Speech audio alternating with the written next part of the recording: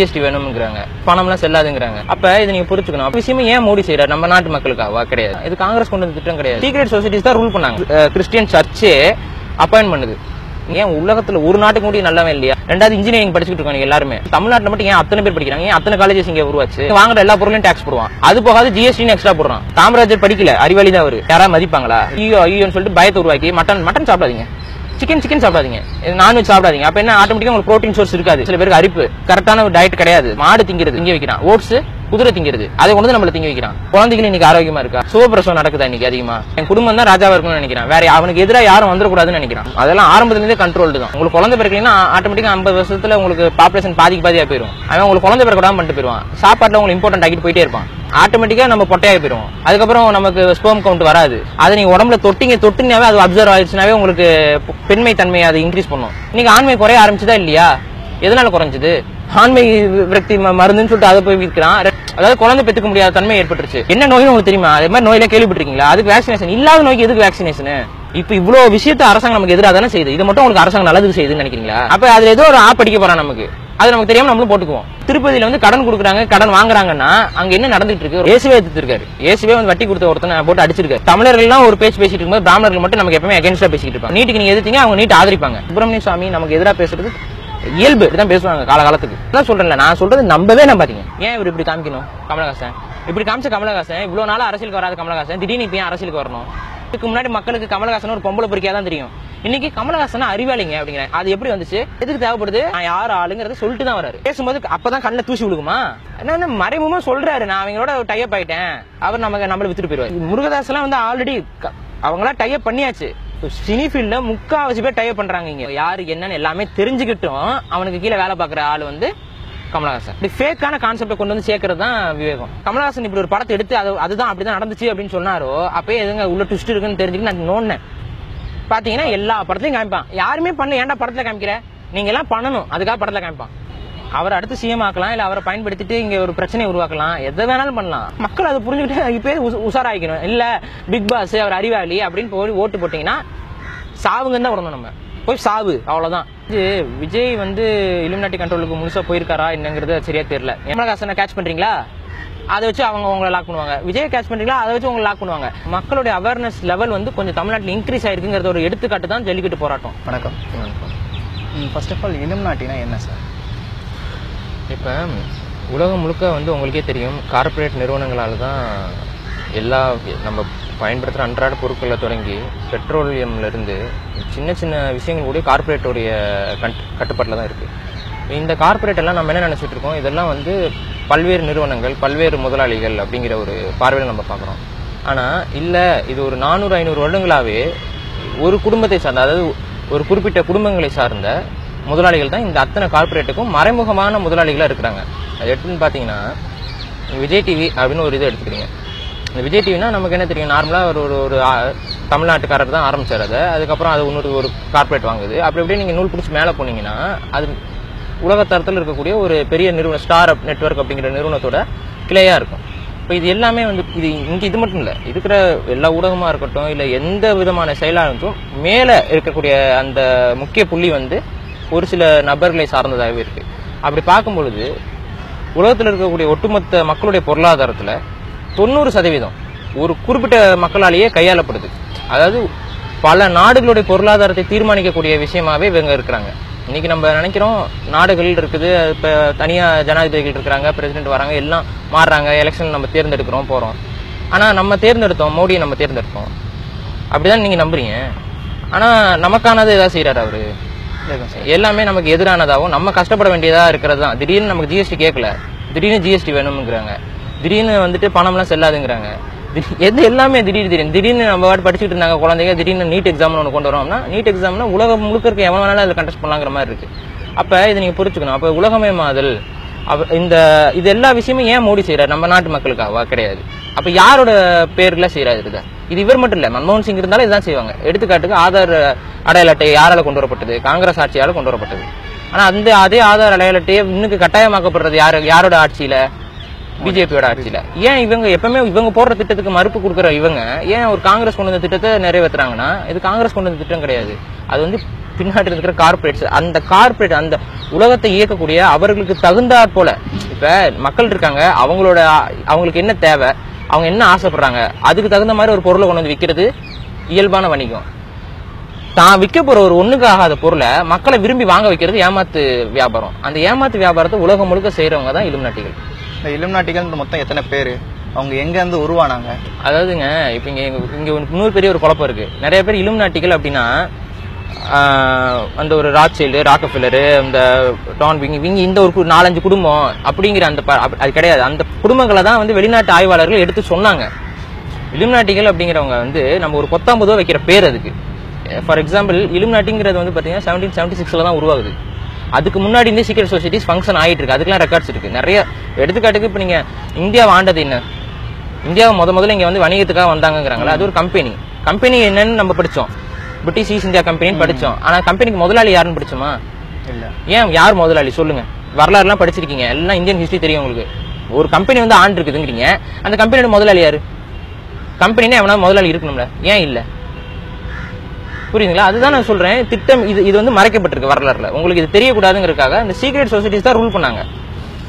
இந்த சீக்ரெட் சொசைட்டிக்கு ஒவ்வொரு காலகட்டத்தில், ஃபார் எக்ஸாம்பிள் வந்து கொஞ்சம் வருஷத்துக்கு முன்னாடி, ஒரு 1000 வருஷத்துக்கு முன்னாடி அவங்களுக்கு வந்து நைட் டெம்ப்ளர்ஸ் பேரு. நீங்க நைட் டெம்ப்ளர்ஸ்னா கிறிஸ்துவ மதத்தை பரப்புறது கிடையாது, கிறிஸ்துவ மதத்துக்குள்ள இருந்துகிட்டு அவரு அடாவடித்தனம் பண்ண ஒரு கூட்டம். அது இஸ்லாமியர்களை அடிச்சுக்கிட்டு அது நைட் டெம்ப்ளர்ஸ்.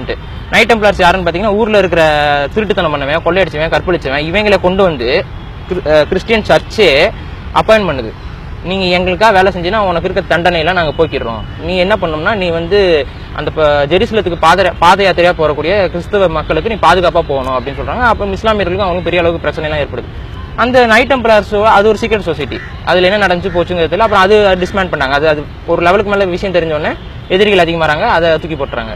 இது போல காலத்துக்கு காலம் அவங்களுக்கு என்ன தேவையோ, பில்பர்ட்ஸ் குரூப்னு கொஞ்சம் காலத்துக்கு ஃபங்க்ஷன் ஆனாங்க. ஆனா அவங்க பேர் அவங்களுக்கு முக்கியம் கிடையாது, அவங்க ஏதாவது ஒரு பேர்ல ஃபங்க்ஷன் ஆகும். இந்த எல்லாத்தையும் ஒட்டுமொத்தமா சொல்றதுக்கு தான் இலுமினாட்டின்னு ஒரு காமன் டேர்ம். ஏன்னா அது ஒரு ஃபேமஸான டேர்ம். இப்ப நீங்க இது எல்லாத்தையும் தனித்தனியா தேடி பார்த்தா தான் உங்களுக்கு தெரியும். ஆனா இலுமினாட்டின்னு நீங்க தேடினீங்கன்னா இது எல்லாமே வந்துரும் உங்க கண்ணு முன்னாடி. நெட்லயே நீங்க அடிச்சீங்கன்னா இதெல்லாம் வந்துரும். அப்ப இது உங்களுக்கு நீங்க தேடி புரிஞ்சாதான். நான் எவ்வளவு சொன்னாலும் உங்களுக்கு புரியாது.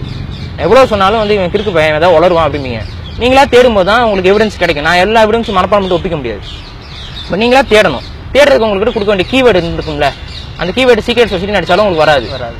இலுமினாட்டின்னு அடிங்க, உங்களுக்கு என்ன தேவையோ எல்லா ஆஸ்பெக்ட்லயும் வரும். ரிலிஜியஸ் ஆஸ்பெக்ட்லயும் வரும், உங்களுக்கு எக்கனாமிக்கல் ஆஸ்பெக்ட்லயும் வரும், பொலிட்டிக்கல் ஆஸ்பெக்ட்லயும் வரும். எல்லாமே உங்களுக்கு அந்த சர்ச்சில் அப்படிதான் கொண்டு வந்து காமிக்கும். புரியுங்களா? அதுக்காக தான் இந்த டேர்மை நாங்க மென்ஷன் பண்ணி சொல்றது. ஏன்னா மக்கள் தேடுவாங்க, மக்கள் தேடும்போது புரியும் அவங்களுக்கு. இலுமினாட்டின்ற விஷயத்த நீங்க எப்ப கடந்து வந்தீங்க, இதை பத்தி எப்ப தேட ஆரம்பிச்சீங்க? அது ஒரு சரியா ஒரு 6 வருஷம் இருக்கும். காலேஜ் ஃபர்ஸ்ட் இயர் நான் படிக்கும்போது இன்டர்நெட் மீடியா அப்பதான் வந்துட்டு உங்களுக்கு எனக்கு அப்பதான் அது அறிமுகம் ஆகுது. அந்த டைம்ல தான் உங்களுக்கு தெரியும் இசைப்பிரியா அவங்களுடைய வீடியோ வந்துச்சு, பாலச்சந்தர் இந்த டைம் அது எல்டிடி என்ன ஏது நான் தேடி அதை நோக்கி அதை என்ன நம்ம மக்களுக்கு ஒரு ஆபத்து நடந்திருக்கு, அது எதனால நடந்திருக்கு, ஏன் நம்ம மக்களுக்கு கொத்தா கொண்டாங்க, கொல்லணும் அவசியம் இல்லையா? ஒரு பொலிட்டிக்கல் இதுல ஒரு ஒன்னா நாடு கூட இல்லைன்னா ஏதாவது ஒரு சமரசம் பண்ணு. இவ்வளவு பேரை வந்து உலக நாடுகள், அதுவும் பாத்தீங்கன்னா இப்ப இந்தியா மட்டும் சண்டை போட்டுச்சு, இலங்கை மட்டும் சண்டை போட்டுச்சு, ஏதாவது ஒரு நாடு 2 நாடு சண்டை போட்டுச்சுன்னா பரவாயில்ல. 24 நாடுகள் வந்து சண்டை போட்டுதுன்னா அப்ப அங்க சண்டை போட்டது உண்மையாவே 24 நாடுகளா இல்ல கார்பரேட் கம்பெனிகளான்னு எனக்கு ஒரு சந்தேகம் வந்துச்சு. இந்த 24 நாடுகளுக்கு அங்க என்ன வேலை? அங்க எதுவும் வேலை இல்லை. அப்ப நான் தேடும்போது எனக்கு ஒரு உண்மை தெரிய ஆரம்பிச்சது. என்னன்னா, ஏன் ஈழம் அமையக்கூடாது அப்படிங்கிறது இவங்களுக்கு தேவையா இருந்துச்சுன்னா, அந்த கடல் பரப்புல நம்ம தமிழ்நாடோ ஈழமோ இலங்கையோ இருக்கிற பகுதி வந்து பாத்தீங்கன்னா உலகத்தோட மத்திய பகுதியை தான். இந்த பக்கம் சீனால இருந்து வரக்கூடிய சரக்கு கப்பல்களா இருக்கட்டும், நீங்க என்னதான் நீங்க விமானம்லாம் கண்டுபிடிச்சாலும் கப்பல் வழியில போற பெட்ரோலும் கப்பல் வழியில கொண்டு வர பொருட்களும் தான் அதிகமா கொண்டு வர முடியும். அப்ப அந்த இடத்த வந்து நீங்க தக்க வச்சுக்கணும். ஒரு நாடா இருக்கட்டும், ஒரு கார்பரேட்டா இருக்கட்டும், அவனுடைய பொருளாதாரத்தோட இதுக்கு தக்க வச்சுக்கணும் அதை. அப்ப சீனாவோட இருக்க கார்பரேட் முதலாளிகள் நினைக்கிறாங்க, அங்க வந்து நம்மளோட ஒரு ராணுவ தளங்கு இருந்துச்சுன்னா நம்மளோட சரக்கு கப்பல்கள் வந்துட்டு போகும். அதுக்கு வந்து தலைவர்கிட்ட கேட்கறாங்க, இந்த மாதிரி நாங்க தலை வச்சுக்கலாம் அப்படின்னு கேட்கும்போது அவர் இல்ல அதை மறுத்துறாரு. என்னால வைக்க முடியாது, ஹட்டி கொம்பால அது வைக்கலாங்கிறாங்க, மறுக்க முடியாது அப்படிங்க. அதுக்கப்புறம் வந்துட்டு சரி ஹம்பன் தொட்டால வைக்கணுங்கிறாங்க, மறுக்க முடியாது. அதுக்கப்புறம் திருப்பி அமெரிக்க நிறுவனம் ஒன்று வந்து கேட்குது, இந்த மாதிரி நாங்க திருகோணமலையில நாங்க ஒரு அப்சர்வேட்டரி வைக்கிறோம். இது எல்லாமே எதுக்குன்னா அந்த பகுதி வந்து மிக முக்கியமானது வணிகத்துக்கு. இதெல்லாம் கேட்கும்போது அவர் மறுத்துடுறாரு. இதெல்லாம் முடியாது அப்படின்னு சொல்லி மறுத்த உடனே இது வேலைக்காகாது. இந்த முக்கியமான ஒரு புள்ளியில இந்த மாதிரி ஒரு சுயமா இருக்கக்கூடிய ஒரு தலைவனோ ஒரு மக்களோ இருக்கிறது வந்து ஆபத்துன்னு முடிவு பண்றாங்க. சோ அவங்கள அழிச்சிடணும், அங்க வந்து அப்புறப்படுத்தணும். அப்ப என்ன பண்றோம், இதுக்கு என்ன வேணாலும் பண்ணலாம்னு சொல்லிட்டு பண்ணாங்க. இன்னைக்கு வரைக்கும் பண்ணாங்கன்னு தெரியுதுல. ஏன் உலகத்துல ஒரு நாட்டுக்கு கூட நல்லவன் இல்லையா? ஏன் யாருமே பேச கூட மாட்டேங்கிறாங்க? அதை நீங்க ஐநா மன்றத்துக்கு போறீங்க, எல்லாத்துக்கும் போறீங்கல்ல. அப்ப புரிஞ்சுக்கோங்க, இங்க நடந்த ஒரு இனப்படுகொலைங்கிறது கார்பரேட் நிறுவனங்களால் நடத்தப்பட்டது. அந்த கார்பரேட் முதலாளிகளோட கட்டுப்பாடு இருக்க நாடுகளால் நடத்தப்பட்டது. இங்க மனிதம் கிடையாது. அப்ப இதுதான் சொல்றேன், ரொம்ப ஆபத்தானது. நாளைக்கு தமிழ்நாட்டில் இந்த நிலைமை நடக்க போகுது. தமிழ்நாடு இன்னைக்கு அவங்க தேவைப்படுது. அதனாலதான் மீத்தேன் ப்ராஜெக்ட்னு சொல்றான். மீத்தேன் ப்ராஜெக்ட் சொல்லி நம்மளால அப்புறப்படுத்துறான். ரெண்டாவது இன்ஜினியரிங் படிச்சுட்டு இருக்காங்க எல்லாருமே. ஏன் இந்தியா ஃபுல்லா இன்ஜினியரிங் பாதி தானே படிக்கிறாங்க. ஏன் தமிழ்நாட்டில் மட்டும் ஏன் அத்தனை பேர் படிக்கிறாங்க? ஏன் அத்தனை காலேஜஸ் இங்க உருவாச்சு? ஏன் அவ்வளவு பர்மிஷன் கொடுத்தாங்க? இன்ஜினியரிங் படிச்சா எல்லாரும் வெளிநாட்டுக்கு போயிருங்க. மிடில் கிளாஸ்ல இருக்க எல்லாருமே வெளிநாட்டுல போய் செட்டில் ஆயிட்டீங்கன்னா இங்க உள்ள இருக்கவங்க யார் இருப்பா? லோவர் கிளாஸ் மட்டும் தான் இருக்கும். லோவர் கிளாஸ்னா விவசாயம் செய்யறவன் மட்டும் இருப்பான். விவசாயம் செய்யறவனை அழிக்கிறதுக்கு இந்த மாதிரி முக்கியமான டெல்டா பகுதிகளில் ஏதாவது ஒரு ப்ராஜெக்டை கொண்டு வந்து அதை காலி பண்ற இது பண்ணி நிலத்தை வாங்குறது. அப்புறம் இன்னைக்கு நிலம் வைக்க கூடாது, விவசாய நிலம் வைக்க கூடாதுங்கிற ஒரு நிலையை கொண்டு வந்துட்டாங்க. மாடு வளர்க்க கூடாதுன்னு ஒரு நிலையை கொண்டு வராங்க. இது எல்லாமே திட்டமிட்டு, இது எல்லாத்தையுமே நீங்க பிடிச்சி பாத்தீங்கன்னா ஒரு நெட்வொர்க் தெரியுதா, ஒரு வெப் தெரியுதா? இதை தான் நான் சொல்றேன். இது ஒரு நாள் முன்னாடி ப்ரீ பிளான் பண்ணிட்டு என்னென்னத்தை எப்படி காய நகர்த்தினா இங்க வந்து மக்கள் வந்து இங்க இருந்து இடம்பெயர்ந்து போவாங்க. அப்ப ஒன்ஸ் இவங்க இடம்பெயர்ந்து போயிட்டா தமிழ்நாடு போல ஒரு அழகான ஒரு சரக்கு வச்சு ஒரு பெரிய அளவுக்கு பிசினஸ் பண்ணக்கூடிய இடம் உலகத்திலே வேற எதுவும் கிடையாது. 2000 வருஷத்துக்கு முன்னாடி தமிழ்நாடு அப்படிதான் இருந்தது. ஏன்னா அது மத்திய புள்ளி. உலக கார்பரேட்டுகள் வந்து இங்க கால் வச்சதுன்னா நல்லா அவங்களால ஈஸியா எல்லாத்தையுமே செய்ய முடியும். அப்ப இந்த இடம் வந்து அவங்களுக்கு தேவை, புரியுதுங்களா? அதனாலதான் ஸ்மார்ட் சிட்டி அது இதுன்னு சொல்லி எல்லாத்தையும் கொண்டு வருதுங்க. மக்கள் வந்து இங்க இருக்கவங்க வேலை செய்யறவங்களா இருக்கணுமே ஒழிய சுயமா வந்துட்டு இந்த நாடு முன்னேறும் அப்படின்னா அது கிடையாது. உங்களுக்கு முன்னேற மாதிரி தெரியும், ஆனா எதுவுமே உங்களுக்கானதா இருக்காது. நீங்க கார் ஓட்டிக்கிட்டு இருப்பீங்க, ஆனா அந்த கார் ஓட்டும் போது உங்களுக்கு அவனுக்கு தான் சம்பாரிச்சு கொடுப்பீங்க. உங்களோட உழைப்பு எல்லாத்தையும் அவங்ககிட்ட திருப்பி கொடுப்பீங்க. உங்களுக்கு சம்பளம் கொடுப்பான், இன்கம் டாக்ஸ் போட்டுக்குவான். அதுல திருப்பி நீங்க வாங்குற எல்லா பொருளையும் டாக்ஸ் போடுவான். அது போகாது ஜிஎஸ்டின்னு எக்ஸ்ட்ரா போடுறான். அப்ப நீங்க என்ன எப்படி வாழ்றீங்க? அப்ப புரியுதுங்களா? வரிகட்டே நீங்க வீணா போறீங்க. அப்ப நீங்க சம்பாதிக்கிறது எதுக்கு? அதுக்கு நீங்க காட்டுல போயிட்டு உங்களுக்கு தேவை சாப்பாடு, அது நீங்களே எடுத்து சமைச்சு சாப்பிட்டுக்கலாமே. காட்டுக்கு போங்க, இல்ல விவசாயம் பண்ணுங்க. அப்ப இதுதான் இங்க புரிஞ்சுக்க வேண்டியது. அப்ப தெரிஞ்சோ தெரியாமலோ நம்ம எப்படி அந்த காலத்துல நம்ம சங்கிலி போட்டு இழுத்துட்டு போய் வேலை பண்ணோம், வலுக்கட்டாயமா. ஏன்னா அப்ப நம்ம கொஞ்சம் அப்ப அறிவா இருந்தோம், நம்மள அடிச்சு இழுத்துட்டு போய் வேலைக்கு இழுத்துட்டு போனோம். இன்னைக்கு வந்து நம்மள படிக்க வச்சு முட்டாளாக்கி மழுங்க வச்சு மூளையை மழுங்க வச்சு பொருளாதாரம் இந்த ஒரு காகிதம் இரும்பு சங்கிலியில காகித சங்கிலியில கட்டி நீங்க இழுத்துட்டு போறோம். நம்மளும் போயிட்டு இருக்கிறோம். வேற வழியே இல்ல. உங்களால வாழ முடியுமா? காசு இல்லாம உங்களால வாழ முடியுமா? இல்ல உங்களால இந்த கல்வி இல்லாம நீங்க உங்களால வாழ முடியுமா? அதாவது இந்த மெக்கலை கல்வி, நீங்க அறிவாளியா இருந்துட்டு போங்க. காமராஜர் படிக்கல, அறிவாளி தான் அவரு. அது மாதிரி உங்களால இப்ப வாழ முடியுமா? யாராவது மதிப்பாங்களா? இல்ல, முடியாது. உங்களால ஒரு வேலையும் செய்ய முடியாது, உங்களால எதுவுமே பண்ண முடியாது. ஏன்னா அந்த மாதிரியான ஒரு சமூக சிந்தனை இது எல்லாத்தையும் உருவாக்குனது யாரு? சினிமா படங்கள் மூலியமா எல்லாத்தையுமே அவன் முன்னாடியே விதைச்சிட்டு வரான். ஃபார் எக்ஸாம்பிள், இன்னைக்கு வந்துட்டு நம்ம எல்லாருமே இன்னைக்கு பாத்தீங்கன்னா ஹெல்த் அவேர்னஸ் இருக்காங்க, எல்லாம் சோயா சாப்பிடுவாங்க. சோயாவுக்கும் இந்த மண்ணுக்கும் ஒரு சம்பந்தம் கிடையாது. அவன் என்ன பண்ணா, மாட்டு தீவனமா சோயா உற்பத்தி பண்ணான். அவனுக்கு அது எக்ஸ்ட்ரா உற்பத்தி பண்ற அளவுக்கு அவன் உற்பத்தி பண்ணிட்டான். சோ அந்த சோயாவை எப்படியா பிராண்ட் பண்ணி இங்க விற்கணும். சோயா பிராண்ட் பண்ணி விற்கிறதுக்கு அவன் என்ன பண்றான், யோசிக்கிறான். ஏன்னா சோயா யாரும் விரும்பி, அது டேஸ்ட் இருக்காது, மண்ணு மாதிரி இருக்கும். அப்ப எப்படி வாங்குறது? Protein source. மித்த மக்கள் என்ன சாப்பிடுறாங்க? எல்லா மக்களும் ஆடு, மாடு, சிக்கன் எல்லாம் நல்லா மீன் சாப்பிட்டு இருக்காங்க. அப்ப என்ன பண்றான், இல்லாத ஒண்ணு குட் கொலஸ்ட்ரால் பேட் கொலஸ்ட்ரால் ஒரு கான்செப்ட் உருவாக்கி நெட்ல பரப்பி விட்டான், இணையதளத்துல பரப்பி விட்டான். ஒரு 4-5 டாக்டர் ஹையர் பண்ணி பேச வச்சான். உடனே இவங்க வந்துட்டு இன்னைக்கு வரைக்கும் குட் கொலஸ்ட்ரால் எது பேட் கொலஸ்ட்ரால் எதுன்னா கண்டுபிடிக்கிறதுலாம் எந்த வித டெக்னிக்கும் கிடையாது. கொலஸ்ட்ரால் தான். இவங்க சும்மா அப்படி சொல்றது, குட் கொலஸ்ட்ரால் பேட் கொலஸ்ட்ரால் நீங்க பாருங்க பண்ணுங்க அப்படின்னா மக்கள் என்னன்னா ஐயோன்னு சொல்லிட்டு பயத்தை உருவாக்கி மட்டன் சாப்பிடாதீங்க, சிக்கன் சாப்பிடாதீங்க, நான்வெஜ் சாப்பிடாதீங்க. அப்ப என்ன, ஆட்டோமேட்டிக்கா உங்களுக்கு ப்ரோட்டீன் சோர்ஸ் இருக்காது. அப்ப என்ன டாக்டர் சாப்பிடுறதுன்னா சோயா சாப்பிடுங்க பாரு. சோயா இங்க யாருமே விளைய மாட்டேங்குது டாக்டர்னா வாங்குங்க அப்படிம்பாரு. நீங்க ஆட்டோமேட்டிக்கா வாங்க ஆரம்பிச்சிட்டீங்க. ஏன் அதே டாக்டர் வந்து சோயா சாப்பிட சொல்ற டாக்டர் கம்பு குடிங்க, ஏன்னா அதுவும் ப்ரோட்டீன் தானே, நடக்கடலை சாப்பிடுங்க, கொண்டக்கடலை சாப்பிடுங்கன்னு சொல்றாங்களா? நான் அதெல்லாம் இங்க வரும். ஆனா சோயா சாப்பிடுங்க ஹெல்த்திம்பாங்க. நம்ம மக்களும் நிறைய சோயா வாங்குவாங்க, சோயா ட்ரிங்க் வாங்குவாங்க, சோயா பேஸ் பண்ணி அவன் அத்தனை ப்ராடக்ட்ஸையும் வித்துருவான். ஆனா சோயா நமக்கு தேவையா? தேவையில்லை. சோயா நம்ம உடம்புக்கு நல்லதா? கிடையாது. சோயா உடம்புக்கு நம்ம போகும்போது சோயா அலர்ஜின்னு ஒன்று இருக்கு. சோயா சாப்பிட்டீங்கன்னா சில பேருக்கு அரிப்பு இதெல்லாம் வரும். அது கரெக்டான டயட் கிடையாது. அது மாடு திங்கிறது, அதை கொண்டு வந்து நம்மளை திங்க வைக்கிறான். ஓட்ஸ் குதிரை திங்கிறது, அதை கொண்டு வந்து நம்மளை திங்க வைக்கிறான். அப்ப இதெல்லாம் புரிஞ்சுக்கணும். அப்ப திட்டமிட்டு இவன் நம்மள, அதாவது அவன் உற்பத்தி பண்ற பொருட்களை இங்க வித்து தள்ளுறதுக்கு, அது சரியோ தப்போலாம் பார்க்கலாமே, மக்களை அது மாதிரி மாத்தி விட்டுறான், பொய்ய சொல்லியோ இது பண்ணியோ. அதுல இருந்து மக்கள் தெரிஞ்சு வரணும்ல, இல்லைன்னா எல்லாத்துலயும் நம்ம பாதிப்படைப்போம். நமக்கு வந்து பாத்தீங்கன்னா இது நம்மளோட வாழ்க்கை, நம்ம வாழ்றதுக்கு தான் இந்த மண்ணில் பிறந்திருக்கோம். அடுத்தவனுக்காக அவனோட பிசினஸ்க்காக நம்ம பிறக்கல. நம்மளோட வாழ்க்கையை நல்லா ஆரோக்கியமா வாழ்ந்துட்டு நம்ம குடும்ப குட்டியோட இருந்துட்டு குழந்தைகள்லாம் ஆரோக்கியமா இருக்கு. குழந்தைகள் இன்னைக்கு ஆரோக்கியமா இருக்கா? சுகப்பிரசவம் நடக்குதா இன்னைக்கு அதிகமா? இல்ல. இதுக்கெல்லாம் யார் காரணம்? நீங்க எங்க நூல் பிடிச்சி பண்ணீங்களா அங்கதானே போய் முடியுது கார்பரேட். அப்ப அது எவ்வளவு பெரிய ஆபத்துல போய் மாட்டிட்டு இருக்கோம். அப்ப அந்த ஆபத்துக்கு எல்லாத்தையும் ஒருத்தன் பிளான் பண்றான், இல்ல ஒரு குடும்பம் பிளான் பண்ணது, இல்ல ஒரு குரூப் பிளான் பண்ணி எல்லாத்தையும் நகுத்துது அப்படின்னா அது எவ்வளவு ஆபத்தான கூட்டம். அப்ப அந்த ஆபத்தான கூட்டத்தை பத்தி நம்ம தெரிஞ்சுக்க முடியும் வேணாம் மாட்டோம், இல்ல தெரிஞ்சுக்கிட்டா அதை சொல்றவனே கிண்டல் அடிப்போம், நக்கல் அடிப்போம்னா அதுக்கப்புறம் யாருதான் காப்பாற்றுறது? சொல்லிதான் ஆகணும். அதனாலதான் சொல்றது. இப்ப இலுமினாட்டின்ற கும்பலும் இல்ல சீக்ரெட் சொசைட்டின்ற கும்பலும் அவங்களோட நோக்கம் என்ன? சம்பாதிக்கிறதே இல்லாம அவங்களோட நோக்கம் என்ன? ரூலிங்க. அதாவதுங்க நீங்க நல்லா நினைச்சுக்கோங்க, எவன் ஒருத்தன் பொருளாதாரத்தை கட்டுப்படுத்துறானோ, அடுத்தவர்களை யாரை டிபெண்ட் பண்றாங்களோ அவன் தான் ஒரிஜினல் பவர். சும்மா பதவிக்கு உட்கார்ந்து இருக்கிறதெல்லாம் பவர் கிடையாது. எவனை மக்கள் டிபெண்ட் பண்றாங்களோ அவன் தான் பவர். இப்ப நம்ம அவனை டிபெண்ட் பண்ணி இருக்கமா இல்லையா? கண்டிப்பா டிபெண்ட் பண்ணி தானே இருக்கும். அப்ப அவன் தான் உண்மையான ராஜா. அவன் உண்மையான ராஜாவா இருக்கணும்னு நினைக்கிறான். அவன் குடும்பம் தான் ராஜாவா இருக்கணும்னு நினைக்கிறான். வேற அவனுக்கு எதிராக யாரும் வந்துடக்கூடாதுன்னு நினைக்கிறான். இது ரொம்ப ஹிஸ்டாரிக்கல் ஃபேக்ட்ஸோட நீங்க போனீங்கன்னா ரொம்ப வருஷத்துக்கு முன்னாடி போகும். இது காலகாலமா நடந்துகிட்டு இருக்கு. அவன் அதனாலதான் இந்த பிரச்சனை எல்லாம் பண்ணி உலகம் முழுக்க போர் பண்ணி இதெல்லாம் ஆரம்பத்துல இருந்தே வந்துகிட்டு இருக்கு அந்த ஐடியா. அப்ப வேர்ல்டு ரூல் பண்ணணும், வேர்ல்டு ஒரு கண்ட்ரோல்ல கொண்டு வரணும். அப்ப வேர்ல்டு ஒரு ரோல்ல ஒரு கண்ட்ரோல்ல கொண்டு வரும்போது சில இனங்கள் வந்து தற்சார்பு வாழ்க்கையில வாழ்ந்தவங்க. இப்ப தமிழர்கள் தற்சார்பா வாழ்ந்தவங்க, காட்டுல வாழ்ந்தவங்க, அப்புறம் விவசாயம் செஞ்சு வாழ்ந்தவங்க, சுயமா வாழ்ந்தவங்க, அடுத்தவனோட சப்போர்ட் இல்லாம. அப்ப இது போன்ற இனங்களை அவங்களால கண்ட்ரோல் பண்ண முடியல. சோ இங்க இருக்கிற எல்லாத்தையும் பறிக்கணும். முதல்ல கொஞ்சம் கொஞ்சமா இவங்களை காலி பண்ணி தான் நம்ம முழுமையான கண்ட்ரோல் பண்ணணும். இப்ப அமெரிக்கால போய் நீங்க அதெல்லாம் ஆரம்பத்துல இருந்தே கண்ட்ரோல்டு தான். அது உருவாக்கும் போது இவங்க தான் உருவாக்குறானுங்க. சோ ஆரம்பத்துல இருந்தே கண்ட்ரோல்டு. சோ அவங்களால நீங்க தற்சார்பு பொருளாதாரம்னா விதையை போட்டு மண்ணில் வச்சானா அவன் மேல கேஸ் பண்ணி உள்ள தள்ளிடுவானுங்க. விதைனா அது விதை வந்து நீ யூஸ் பண்ணக்கூடாதுன்றாங்க. அதெல்லாம் இருக்கு, சட்டம் இருக்கு அமெரிக்கால. வைக்க முடியும். ஒருத்தன் வந்து பிளான் பண்ணி அதெல்லாம் அவ்வளவு சீக்கிரம் உணவு உற்பத்தி பண்ண முடியாது. அப்ப இதெல்லாம் அங்க நடந்துருச்சு. ஆனா இங்க அதெல்லாம் நடக்கல. அதை இங்க கொண்டு வருவாங்க இன்னும் கொஞ்ச நாள்ல. அது கொண்டு வரதுக்கு என்னென்ன பிளானோ அதை நோக்கி நடந்துட்டு இருக்காங்க.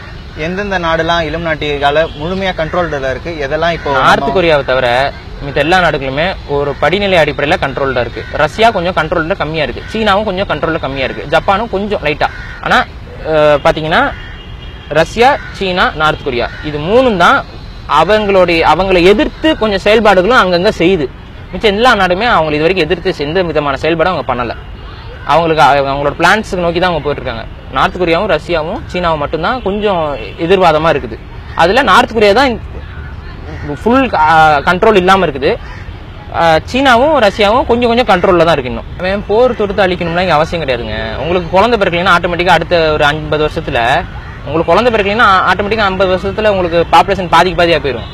அவன் உங்களுக்கு குழந்தை பிறக்க பண்ணிட்டு போயிடுவான். சாப்பாட்டுல உங்களுக்கு இம்பார்ட்டன்ட் ஆகிட்டு போயிட்டே இருப்பான். எஸ்ட்ரோஜன் உங்க உடம்புல ஏற்றி விட்டானா ஆட்டோமேட்டிக்கா நம்ம பொட்டையாகி போயிடுவோம். அதுக்கப்புறம் நமக்கு ஸ்பெர்ம் கவுண்ட் வராது.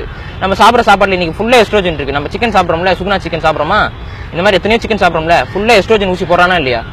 மாட்டுக்கு நம்ம பால் இருக்குன்னு உங்களுக்கே தெரியும். எல்லா எஸ்ட்ரோஜன் ஊசி போட்டு தான் பால் கறக்க வைக்கிறேன். Oestrogen female hormone. அதை நீங்க உடம்புல தொட்டுனாவே அது அப்சர்வ் ஆயிடுச்சுனாவே உங்களுக்கு பெண்மை தன்மையை அதை இன்க்ரீஸ் பண்ணும். ரொம்ப எமோஷனல் ஆவீங்க, இதெல்லாம் ஆவீங்க, பலம் இருக்காது, பயம் வரும், இதெல்லாம் இருக்கு. அப்ப இந்த எஸ்ட்ரோஜன் வந்து நீங்க அன்றாட உணவுல சாப்பிட்டுட்டே இருக்கீங்க. கோக்கு, பெப்சி, அந்த டின் இருக்குல்ல, அந்த டின்னோட உள்ள இருக்க ஒரு பிளாஸ்டிக் லேயர் இருக்குல்ல, அந்த பிளாஸ்டிக் லேயர்ல வந்து எஸ்ட்ரோஜன் கண்டென்ட் இருக்குங்கிறத ஒரு வெளிநாட்டு நிறுவனமே ஆய்வு செஞ்சு ஓப்பனா சொல்லிட்டு இருக்கு. அது எஸ்ட்ரோஜனை வந்து அவங்க பிளாஸ்டிக் ஃபார்ம்ல கன்வெர்ட் பண்ணி உள்ள ஃபிக்ஸ் பண்ணிருக்காங்க. அதை குடிக்கும் போது நமக்கு வந்து ஸ்பெர்ம் கவுண்ட்லாம் கம்மியாகும், ஆண்மை குறையுங்கிறாங்க. இன்னைக்கு ஆண்மை குறைய ஆரம்பிச்சுதா இல்லையா? எதனால குறைஞ்சது? இன்னைக்கு ஃபுல்லா வந்து ஆண்மை விரக்தி மருந்துன்னு சொல்லிட்டு அதை போய் விற்கிறான். ரெண்டாவது வந்து உங்களுக்கே தெரியும், அந்த படம்லாம் வருது இல்ல, பாத்திருப்பீங்க. இந்த ஆர்டிபிஷியல் இன்செமினேஷனுக்குலாம் மக்களை திசை திருப்பி மக்களுக்கு கொண்டு போற லெவலுக்கு வந்துருச்சு. பிறக்கிறது நம்ம குழந்தையா அடுத்த குழந்தைய கூட நமக்கு தெரியாது. அந்த நிலைமைக்கு கொண்டு வரான். அப்ப நம்மளோட குடும்பத்தையும் அவன் உள்ள நுழைஞ்சிட்டான். புரியுதுங்களா? அப்ப இது அவனால ஈஸியா அவன் பாப்புலேஷன் கண்ட்ரோல் பண்ணிட முடியும். உங்கள பாதி பேருக்கு இந்தோனேஷியால நடந்துச்சு. இந்தோனேஷியால ஒரு வேக்சினேஷன் பண்ணாங்க குழந்தைகளுக்கு. அந்த வேக்சினேஷன் பண்ணப்பட்ட குழந்தைகள்ல 80% பேர் வந்து இம்பார்ட்டன்ட் ஆயிட்டாங்க. அதாவது குழந்தை பெற்றுக்க முடியாத தன்மை ஏற்பட்டுருச்சு. ஏன் இவ்வளவு திடீர்னு வந்து குழந்தை பெற்றுக்க முடியாத தன்மை ஏற்பட்டுச்சுன்னு ஆய்வு செஞ்சு பார்க்கும்போது அதுக்கு காரணம் இவங்க எல்லாருமே இந்த வேக்சினேஷன் போட்டிருக்காங்க. சோ அந்த வேக்சினேஷன்ல இந்த மாதிரி ஒரு சைடு எஃபெக்ட் இருக்குதுங்கிறது தெரிஞ்சு போட்டுச்சா தெரியாம போட்டுச்சா நமக்கு தெரியல. ஆனா அதனால பெரிய பாதிப்பு ஏற்பட்டிருக்கா? இப்ப இந்தியாவில வரிசைக்கே வேக்சினேஷன் வரானே, என்ன நோய்னு உங்களுக்கு தெரியுமா? அதே மாதிரி நோயில கேள்விப்பட்டிருக்கீங்களா? அதுக்கு வேக்சினேஷன் இல்லாத நோய்க்கு எதுக்கு வேக்சினேஷன்? நோயில இப்ப அவதிப்பட்டு இருக்காங்க மக்கள் அப்படின்னா அதுக்கு வேக்சினேஷன் கூட ஓகே பரவாயில்ல. நோய் அப்படின்னா என்னன்னே தெரியல நமக்கு. அந்த வைரஸுக்கு வேக்சின், இந்த வைரஸுக்கு வேக்சினேஷன் போட்டு உயிரை கொண்டுட்டு இருக்காங்க நம்மள எல்லாம். அதுவும் கட்டாயம், ஸ்கூல் படிச்சா கட்டாயம் வேக்சினேஷன் பண்ணாம உங்க ஸ்கூல்ல சேர்க்க முடியாது. அப்ப நீங்க என்ன பண்ணுவீங்க? பண்ணி தானே ஆகணும்னு நினைப்பீங்க. நீங்க வாழ்றது வாழ வேணாங்கிறது உங்க முடிவுங்க. அது உங்களுக்கு கட்டாயப்படுத்தலாம் ஊசி எல்லாம் போடக்கூடாது. அன்லெஸ் அன்டில் பரவற நோய் அப்படின்னா பரவாயில்ல. அது பரவுறது இல்ல, அது உங்களுக்கு வர்றது. அது ஏன் கட்டாயப்படுத்தி திணிக்கிறானுங்க?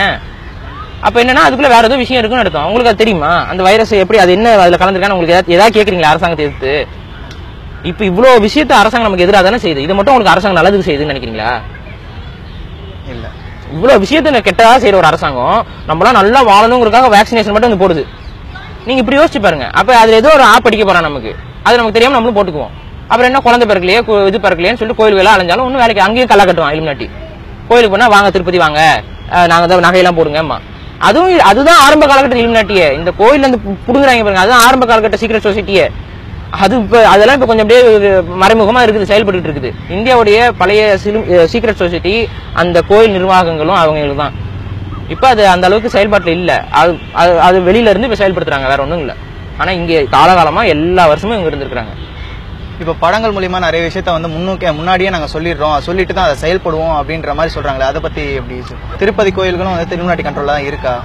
ஏங்க இலுமினாட்டி அப்படிங்கிறவன் வங்கி முதலாளிகள், இதை நீங்க முதல்ல தெளிவா புரிஞ்சுக்கணும். பேங்க் ஓனர்ஸ் தான் அவங்களோட முக்கியமான தொழிலே பேங்க் ஓனர் தான். ஏன்னா பேங்க் தான் வந்து பணம் கொடுக்குது, பணத்தை அடிச்சு கொடுக்குது. இப்போ நீங்க கடன் 1000 கோடி எனக்கு கடன் வேணும் அப்படின்னா 1000 கோடி அப்பதான் அடிச்சு கையில கொடுக்குது, வச்சுக்கோ அப்படின்ட்டு. அதுக்கப்புறம் அதுதான் ஒரு நாட்டோட பொருளாதாரத்தை கட்டுப்படுத்துது. அப்ப அப்படிப்பட்ட பேங்க்குக்கு முதலாளிகளா இருக்கிறவங்க இவங்க. இப்ப நீ இந்திய கண்டத்துல இருக்கக்கூடிய கடவுள்கள்லயே கடன் கொடுத்தவர் யாரு? கடன் வாங்கினவரு கொடுத்தவர் எல்லாம் யாரு? குபேரர் கடன் கொடுத்தாரு, அது யாரு? திருப்பதியில. இப்ப அதுக்கு நம்ம மக்கள் வந்து என்ன கட்டிட்டு இருக்கோம்? வட்டி தான் கட்டிட்டு இருக்கோம். இப்ப இஸ்லாம் இது போன்ற மார்க்கங்கள்ல, ஈவன் கிறிஸ்துவ மார்க்கத்துல கூட வட்டிக்கு கொடுக்க கூடாது, வட்டி கொடுத்தா பாவம். தமிழ்நாட்டுல கூட வட்டிக்கு தமிழ் மக்கள்கிட்ட போய் கேட்டீங்கன்னா வட்டி கொடுக்குறவங்க திட்டுவாங்க. வட்டி கொடுக்கறது கேவலம் நினைப்பாங்க, அது ஒரு அசிங்கமா நினைப்பாங்க நீங்க நார்மலான தமிழ் மக்கள்கிட்ட பேசுனீங்கன்னா. அதே போல இந்த காசுங்கிறதுல இந்த சில்லற பையிலேன்னு திட்டுறோம்ல, சில்லற காசு தானே, ஏன் சில்லற பையிலேன்னு திட்டுறீங்க? சில்லற பையிலேன்னு திட்டுறது யாரை திட்டுறீங்க? ஒண்ணும் இல்லாதவனையும் ஏமாத்துறவனையும் அப்படிதான் திட்டுறீங்க. அப்பெல்லாம் இதெல்லாம் நம்மளோட பழங்குடி மக்களுக்கு அதெல்லாம் தெரிஞ்சிருக்கு ஒரு காலத்துல.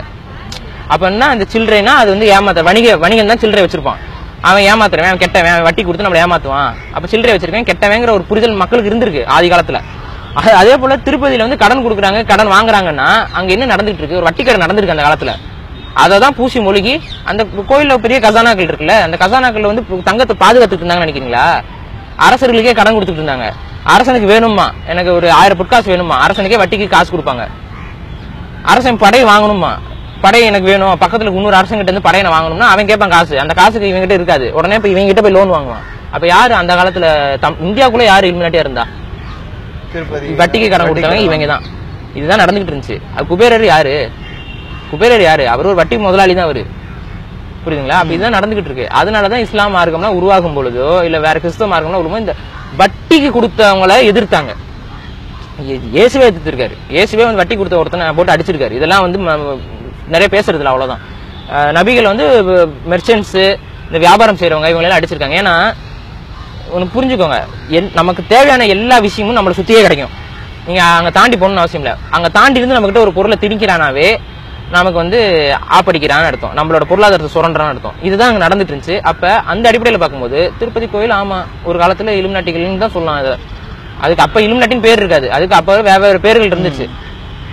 உங்களுக்கு இந்த பஞ்ச கௌடா, பஞ்ச திராவிடாங்கிற விஷயம்லாம் நீங்க நோண்டி பாத்தீங்கன்னா அதெல்லாமே கிட்டத்தட்ட சீக்ரெட் சொசைட்டிஸ் தான், புரியுதுங்களா? ஏன் நீங்க இப்ப நான் சிம்பிளா ஒரு எடுத்துக்காட்டு சொல்றேன். நீங்க பிராமணர்கள்ட்ட பேசியிருப்பீங்க, தமிழர்கள்லாம் ஒரு பேச்சு பேசிட்டு இருக்கும்போது பிராமணர்கள் மட்டும் நமக்கு எப்பவுமே அகேன்ஸ்டா பேசிட்டு இருப்பாங்க. இதெல்லாம் எங்க இருந்து கத்துட்டு வராங்கன்னு நினைக்கிறீங்க? எல்லாம் நம்ம வாங்கி படிக்கிற தினமணி, தினமலர், பத்திரிகை தானே படிக்கிறீங்க. உங்களுக்கு எல்லாம் அவன் ஆதரவு எழுதும் போது இங்க இருக்கிறவங்க மட்டும் எங்க இருந்து இப்ப நீட்டுக்கு நீங்க எதிர்த்தீங்க, அவங்க நீட் ஆதரிப்பாங்க. ஏன் இவங்க மட்டும் அப்படி ஒரு தனித்துவமா இருக்காங்க? ரெண்டாவது, நம்ம ஊர்ல இப்ப திருநெல்வேலி ஸ்லாங் பேசுவீங்க நீங்க, நான் வந்து என் ஊர் ஸ்லாங் பேசுவேன், ஒருத்தன் கொங்கு நாட்டு மொழி தமிழ் பேசுவான், நமக்குலாம் ஸ்லாங் இருக்கு. பிராமணர்களுக்கு அவங்களுக்கு எந்த ஊர்ல இருந்தாலும் ஒரே ஸ்லாங் தான் இருக்கு. எப்படி? ஏன் திருநெல்வேலி பிராமணன் திருநெல்வேலி ஸ்லாங்ல பேசுறது இல்ல? இன்னைக்கே யோசிச்சிருக்கீங்களா? இல்ல. ஏன் எல்லா பிராமணனுக்கும் ஒரே ஸ்லாங் இருக்கு? அப்படின்னா என்னன்னா அவங்க என்னைக்குமே உங்ககிட்ட உங்க கூட இருந்தாங்க, ஆனா உங்களோட ஒட்டி இல்ல, அவங்க உங்ககிட்ட அவங்க பேசுனது கூட கிடையாது, அதனால தனியா வாழ்ந்துகிட்டு இருந்தாங்க. அப்ப அது என்னது? இந்தியாவுடைய ஆதிகால சீக்ரெட் சொசைட்டி அவங்க தான். அந்த சீக்ரெட் சொசைட்டி எத்தனையோ ஆப் அடிச்சிருக்கு நமக்கு. இங்க இருக்க மதங்களை மாற்றி அமைத்ததா இருக்கட்டும், இங்க இருக்க பழக்கவழக்கங்களை மாற்றி அமைத்ததா இருக்கட்டும், இங்க இருக்க புராணங்களை மாற்றி அமைத்ததா இருக்கட்டும், இங்க உள்ள நடுவில் சூழ்ச்சி செஞ்சு அரசர்களுக்கு சண்டை முட்டி விட்டதா இருக்கட்டும், இதெல்லாம் செஞ்சாங்க. வியாபாரிகளுக்காக செஞ்சாங்க பிராமணர்கள். இன்னைக்கு எப்படி யூதர்களோ பிராமணர்களும் ஒண்ணு, யூதர்கள் பிராமணர்கள் ஒண்ணுன்ட்டு ஒரு ஆய்வறிக்கையே சொல்லுது. கேரளால ஒரு அம்மா அதை ஆய்வு செஞ்சிருக்காங்க, ஜெனட்டிக்கல் ஆய்வே இருக்குது, டிஎன்ஏ ஆய்வே இருக்குது. ரெண்டாவது, பிராமணர்கள் இன்னைக்கு வெளியில இருந்தா வந்திருக்காங்கிறதுக்கு ஜெனடிக்கல் ஆய்வு இப்ப வெளியே இருக்கு. முன்னாடி வந்து என்ன சொன்னாங்க, அந்த Aryan invasion theory, Aryan migration தியரிலாம் இல்ல, நாங்களாம் இங்கே தான் இருந்தோம்னா இவங்க சும்மா கிளப்பி விட்டாங்க. ஆனா இப்ப ஆய்வு சொல்லிட்டாங்க, அவங்களாம் வெளியிருந்து வந்தவங்க தான் தெளிவா தெரிஞ்சு போச்சு. அப்ப இந்த மண்ணுக்கு மக்களுக்கு அவங்க சம்பந்தம் இல்ல, அவங்க இங்க இருக்கவங்கள அதிகாரத்துல இருந்து நம்மள அமுக்குறாங்க. சுப்பிரமணிய சாமி நமக்கு எதிராக பேசுறது இயல்பு, மரபு, அவன் மரபு அப்படிதான் பேசுவாங்க காலகாலத்துக்கு, இன்னும் அப்படிதான் பேசுவாங்க. அவங்க அந்த அளவுக்கு நம்மளோட ஒட்டி வந்துட மாட்டாங்க. புரியுதுங்களா? அப்ப இதெல்லாம் நீங்க தெரிஞ்சுக்கிட்டாதான், மக்களுக்கு தெரிஞ்சுக்கிட்டாதான், நம்ம யாருங்கிற அடையாளமே நமக்கு தெரியாம இருக்கும் பொழுது எதையுமே நம்மளால சாதிக்க முடியாது. நம்மளை சுத்தி என்ன நடக்குதுன்னு ஒரு காக்காக்கு குருவிக்கு தெரியும், மனுஷனுக்கு தெரியுதா? நம்ம பாட்டு கண்ணு மூடிட்டு வாழ்ந்துட்டு இருக்கோம். அப்ப அது அறிவானதா நம்ம அறிவானதா? நம்ம அறிவானதா இருக்கணும்னா நம்மளை சுத்தி என்ன நடக்குதுங்கிறது தெரிஞ்சுக்காம இருக்கிறோம். நம்ம அது தெரிஞ்சுக்கிறதுக்கு எதை நம்புறோம்? இதே கார்பரேட் ஊடகத்தை நம்புறோம். அவன் வந்து நம்ம கிட்ட என்ன சொல்லணும்னு நினைக்கிறான்னு அதான் சொல்லுவான். நார்த் கொரியாவை கேவலமா சொல்லுவான். அந்த ஆளை வந்து கேவலம் முட்டாளுங்கம்மா திட்டுவான், அசிங்கமா பேசுவாங்க ஊடகத்துல. ஆனா அவன் நாடு முன்னேறிட்டு தான் இருக்கு. அவன் அணுகுண்டு பரிசோதனை பண்ணிட்டு தான் இருக்கிறான். அவன் பெரிய பெரிய விஷயங்கள்லாம் பண்ணிட்டு தான் இருக்கான். ஆனா அதை பேச மாட்டாங்க. புரியுதுங்களா? அப்ப அவங்களுக்கு எதிர்த்தா அவங்களை கிறுக்கு பையன் முட்டா பையன்றது அவங்களோட இது. இப்ப என்னையுமே அதுதான் செய்யறாங்க. இப்ப நான் எதிர்த்து பேசுறேன்ல, திடீர்னு எங்க இருந்து வருது இப்ப இந்த மெம் கிரியேட்டர்ஸ்? இதெல்லாம் 1000 விஷயம் இருக்கு, அதுக்கெல்லாம் மெம் கிரியேட் பண்றது இல்ல. நம்ம ஏதாவது ஒண்ணு சொல்லிட்டோம்னா போய் ரிசர்ச். நான் தான் சொல்றேன்ல, நான் சொல்றது நம்பவே நம்பாதீங்க. உங்களுக்கு கண்ணு இருக்கு, உங்களுக்கு காது இருக்கு, உங்களுக்குன்னு மூளை இருக்கு, அதை பயன்படுத்துங்க. இணையதளத்துல உங்களுக்கு விஷயம் இருக்கு. இது இணையதள உலகம். இணையதளம் இன்னைக்கு உருவாயிருக்கு. அதை உருவாக்குனது அவன் தான். ஆனா அவன் உருவாக்குன ரீசன் வேற. அவனுக்கே அறியாம அவனுக்கு ஆப்பு வச்சுக்கிட்டான். இணையதளம் வந்தனால இன்னைக்கு எங்கேயோ இருக்கிற ஒருத்தனோட கருத்து என்கிட்ட வருது. அப்ப மக்கள் வந்து இன்னைக்கு கனெக்ட் ஆகுறாங்க. போய் பேசிக்கலனாலும் அவங்க கனெக்ட் ஆகுறாங்க. அப்ப பல பேருடைய சிந்தனை நமக்குள்ள வரும்போது நமக்கு அறிவு வளர்ச்சி அடையுது. அதை பயன்படுத்தி நீங்களே தேடுங்கிறேன். நான் சொல்றது நம்பணும்னு அவசியம் இல்லை. தேடுங்க. தேடிட்டு நான் சொல்றதுல ஏதாவது ஒரு விஷயம் உண்மையா இருக்கான்னு பாருங்க. அந்த உண்மையா இருக்குன்னா அதுல நூல் பிடிச்சு போங்க. யாரு என்னன்ட்டு உங்களுக்கு நான் சொல்றதெல்லாம் உண்மைன்னு தெரியும். புரியுதுங்களா? இதுதான். இப்ப பாத்தீங்கன்னா இளம் நாட்டிக்குன்னு அவங்களுக்குன்னு ஒரு சிம்பிள் மாதிரி, ஒரு கண் மாதிரி வச்சு ஒரு ட்ரையாங்கிள் இருக்கு. அந்த சிம்பிள் எப்படி அவங்க உருவாக்குனாங்க? அந்த சிம்பிள் அர்த்தம் என்னவா இருக்கும்? அதாவது நிறைய பேர் என்ன நினைக்கிறாங்கன்னா, அந்த சிம்பிளுடைய ஆரிஜின் வந்து பாத்தீங்கன்னா கலாச்சாரம், பண்பாடு, நாகரிகத்தோட ஆரிஜின் இங்கே தான், தமிழ்நாடு தான். ஸோ அந்த நீங்க பாக்குற இலுமினாட்டி சிம்பாலிசம்னு சொல்ற எல்லா விஷயங்களோட ஆரிஜினும் எதிர் பிரமிடிக்கல் ஸ்ட்ரக்சரா இருக்கட்டும், எதிர் ஒத்த கண்ணா இருக்கட்டும், எல்லாமே தமிழ்நாட்டில இருந்து தான் போனது. சரிங்களா? இது வந்து அவங்க தப்பா பயன்படுத்திட்டு இருக்காங்க. அதாவது வந்து அது நெற்றிக்கண் இல்லைன்னா வந்து ஞானக்கண். 2 கண்ணுங்கிறது நார்மல் பிசிக்கல் ஐ, மென்டல் ஐங்கிறது மண்டையில இருக்கிறது. சிவனுக்குலாம் அதான் ஞானக்கண். அதாவது கண்ணால பார்க்காத சிந்தனையால சிந்திங்கிறதான் ஞானக்கண் அதை குறிக்குது. அந்த ஞானக்கண்ணு தான் அவங்க அதுதான் ஒத்த கண்ணு. அந்த ஒத்த கண்ணை வந்து என்ன பண்ணாங்க, ஃபர்ஸ்ட் வந்து இங்க இருக்க பிராமணர்கள் திருஷ்டின்னு மாத்தினாங்க. திருஷ்டினா வந்து அது கேட்ட நீங்க கூட பாத்திருப்பீங்க, திருஷ்டி விநாயகர் அதுன்னு. அதெல்லாம் கிடையாது, அது ஞானக்கண்ணு. அதை வந்து திருஷ்டிங்கிற மாதிரி ஒரு தப்பான ஒரு கெட்ட விஷயமா அதை காமிக்க ஆரம்பிச்சது பிராமணர்கள். அந்த விஷயத்தை அப்படியே இலுமினாட்டி எடுத்துக்கிட்டான். இப்ப நம்ம தமிழ்நாட்டுல பாத்தீங்கன்னா பிரமிடுன்னு சொல்றோம். உலகத்திலே அதிகமா பிரமிட் இருக்க ஊரு தமிழ்நாடு தான். எத்தனை கோயில், எல்லா பிரமிடிக்கல் ஸ்ட்ரக்சர் இலுமினாட்டி வருதுன்னா தமிழ்நாட்டு தான். அவ்வளவு கோயில்கள் இருக்கு, பெருங்கோயில்கள் இருக்கு, எல்லாமே பிரமிடிக்கல் ஸ்ட்ரக்சர் தான். பிரமிடிக்கல் ஸ்ட்ரக்சர் ஏன் கட்டினாங்கன்னு யோசிக்கணும். பிரமிடிக்கல் ஸ்ட்ரக்சர்ங்கிறது சூரிய நாள்காட்டி. அதாவது சோலார் கேலண்டர், லூனார் கேலண்டர் இருக்கு. சோலார் கேலண்டர் அடிப்படையில் உருவாக்குற மக்கள் வந்து சூரிய நாட்காட்டிக்காக அந்த பெரிய கோபுரங்கள் எழுப்புறாங்க. ஏன்னா அந்த கோபுரத்துல இருந்து வர நிழலை பயன்படுத்தி நாளையும் காலத்தையும் தெரிஞ்சுக்குவாங்க. இதான் அதுக்காக தான் கட்டப்பட்டது அந்த பெரிய கோபுரங்கள். இதுதான் உலகம் முழுக்க இருக்கு. நீங்க மாயன் சிவிலைசேஷன் போங்க, எகிப்து சிவிலைசேஷன் போங்க, இல்ல வந்து சைனா போங்க, இல்ல தமிழ்நாட்டுக்கு வாங்க, எல்லா பக்கமும் இந்த கோபுரம் வைக்கிறதுக்கு கான்செப்ட் என்னன்னா, அந்த கோபுரத்தை உள்ள நிழலை வச்சு காலத்தை கணிப்பாங்க. இதுதான் அதுக்காக தான் உருவாக்கப்பட்டது, அதுக்காக கட்டினது. இதுதான் உலகம் முழுக்க இருக்கவங்க கட்டினாங்க. பிரமிடா இருக்கட்டும், இல்ல வந்துட்டு நீங்க மாயன் சிவிலைசேஷனா இருக்கட்டும், அங்கேயும் பிரமிட்ஸ் இருக்கு, சைனால பிரமிட்ஸ் இருக்கு, எகிப்துல பிரமிட்ஸ் இருக்கு. இதுக்கெல்லாம் ரீசன் என்ன, சூரியன் வச்சு நாளை கணிக்கு இருக்கு. அதுக்காக அவங்க பெரிய ஸ்ட்ரக்சர் கட்டுறாங்க. இதை கட்டுறது வந்து பெரிய அதிகாரமா இருக்கும். ஸோ அது அதிகாரத்தின் அடையாளம் அப்படிங்கிறதுனால என்ன பண்ணாங்க, அதை ஒரு சிம்பிள் எடுத்துக்கிட்டாங்க. அது ரெண்டையும் பிக்ஸ் பண்ணி வந்து அதுவும் இருக்கு. அதுவும் மாயன் சிவிலைசேஷன்ல இந்த பிரமிடிக்கல் ஸ்ட்ரக்சர் வந்து கண்டறிக்கப்பட்டது. ஆல்மெக் ஆர்கஃபேக்ட்ஸ்னு சொல்லுவாங்க. அதாவது மாயன் சிவிலைசேஷனுக்கு முன்னாடி இருக்கிறது ஆல்மெக். அந்த ஆல்மெக் சிவிலைசேஷன்ல இருக்கக்கூடிய ஒரு ஆர்கஃபேக்ட் தான், ஒரு கிடைச்ச பொருள் தான். இப்ப நீங்க இலுமினாட்டியோட பிரமிடுன்னு சொல்றீங்களா, அது அந்த இலுமினாட்டியோட பிரமிடு அந்த சிம்பிள் இருக்குல்ல, அது நம்ம திருகோணமலை இருக்குல்ல, இலங்கையில இருக்க திருகோணமலை, அந்த திருகோணமலையோடைய பேஸோட ஸ்ட்ரக்சர் கான்செப்ட் தான். சிவனை குறிக்கக்கூடிய ஒரு அடையாளம் தான் அந்த பிரமிடு வித் ஒன்னை. அதை தப்பான அடையாளத்துக்கு நீங்க அவங்க இலுமினாட்டிகளே வந்து அதை அதிகாரத்தின் அடையாளம்ங்கிறனால எடுத்துக்கிட்டு தப்பா அதுக்கு மீன் பண்ணி எடுத்துட்டு போறாங்க. ஐ ஆஃப் ராம்பாங்க. நீங்க இலுமினாட்டி கிட்ட ஆய்வாளர்கள்லாம் நிறைய பேர் வந்து பாத்தீங்கன்னா அது வந்து ஐ ஆஃப் ரா, எகிப்தோட கடவுளோட கண்ணு அப்படின்னு சொல்லி எடுத்துருவாங்க. அது ஐ ஆஃப் ரா அதெல்லாம் கிடையாது. அது வந்து சிவனுடைய கண்ணு, அதாவது ஒரு நெற்றி கண்ணு. அந்த கான்செப்ட்ல அது உருவானது. அது சிவனுடைய திருகோணமலையோட கான்செப்ட்ல அந்த பிரமிடு வந்தது. இது எல்லாத்தையும் மெஸ்அப் பண்ணி அவங்க புரிஞ்சுக்காம ஆய்வு பண்ணாம அவங்க என்ன பண்ணிட்டாங்கன்னா இது வந்து ஒரு நமக்கான சிம்பிள் அப்படின்னு சொல்லி எடுத்துக்கிட்டாங்க. அதெல்லாம் பிற்காலத்துல ஒரு 400 வருஷத்துக்கு பின்னாடி வந்த விஷயங்கள். இதெல்லாம் 400 வருஷத்துக்கு பின்னாடி தான் அவங்க இந்த சிம்பிள்லாம் எடுத்து பயன்படுத்துறாங்க. அதுக்கு முன்னாடி வந்து அவங்க வந்து இப்ப முருகனுக்கு நீங்க போடுறீங்கல்ல, அதான் சாத்தான் சிம்பிள். நீங்க கிறிஸ்டியானிட்டியில போய் பாத்தீங்கன்னா சாத்தான் சிம்பிள் வாங்க, முருகனுக்கு போடுற சிம்பிள். நம்ம ஊர்ல சாத்தான்னு சாமியே இருக்குது, புரியுதுங்களா? சாத்தான் சாமியார். அப்ப நீங்க புடிச்சு போய்க்கோங்க, இலுமினாட்டியோட மதம் என்னன்னு நீங்களே தெரிஞ்சுக்கோங்க. அவங்க அதை தான் கும்பிட்டு இருந்தாங்க. அப்ப ஒன்ஸ் அவங்க ஏன்னா வணிக மயமாக்கப்பட்டதுங்க தமிழ்நாடு ஒரு காலகட்டத்தில்.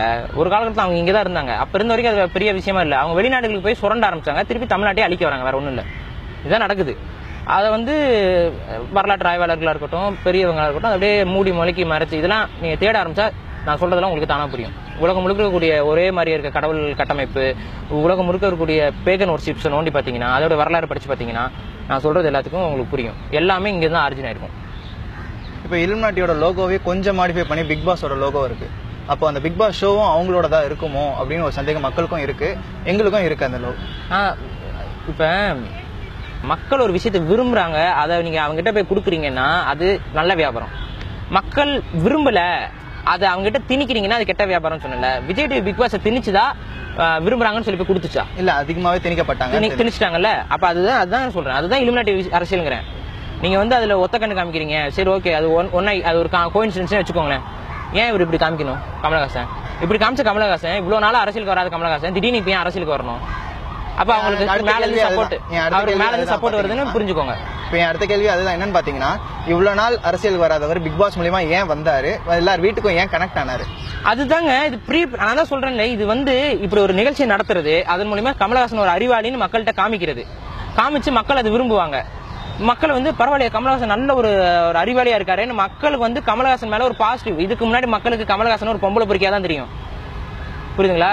தமிழக மக்கள் எவங்கிட்ட வேணாலும் ரோட்ல போய் கமலஹாசனா அவன் கேரக்டர் சரியில்லப்பா அப்படின்னு தான் சொல்லுவாங்க. இன்னைக்கு கமலஹாசனா அறிவாளிங்க அப்படிங்கிற அது எப்படி வந்துச்சு?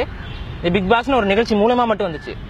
இது எதுக்கு தேவைப்படுது? கமலஹாசனோட அரசியல் வாழ்க்கைக்கு தேவைப்படுது. கமலஹாசன் அது வரதுக்கு முன்னாடி அவர் தெளிவா சொல்லிட்டு வர்றாரு, நான் யார் ஆளுங்கிறத சொல்லிட்டு தான் வராரு, காமிச்சிட்டு வராரு, புரியுதா? அது காமிக்கணும் அவசியம் இல்லையே, ஒத்த கண்ணை காமிச்சுதான் அந்த ப்ரொமோ பண்ணணும்னு இருக்குதா? அது இல்ல பேசும்போது அப்பதான் கண்ணில் தூசி விடுக்குமா? இப்ப நான் பேசிட்டு இருக்கேன், தும்மல் வருது, நீங்க என்ன அப்படியே எடுத்து போட போறீங்களா? கட் அடுத்துன்னு போவீங்கல்ல. ஆனா பிக் பாஸோடைய ப்ரொமோல என்ன வருவாரு? கண்ணை நோண்டிட்டு பேசுவாரு.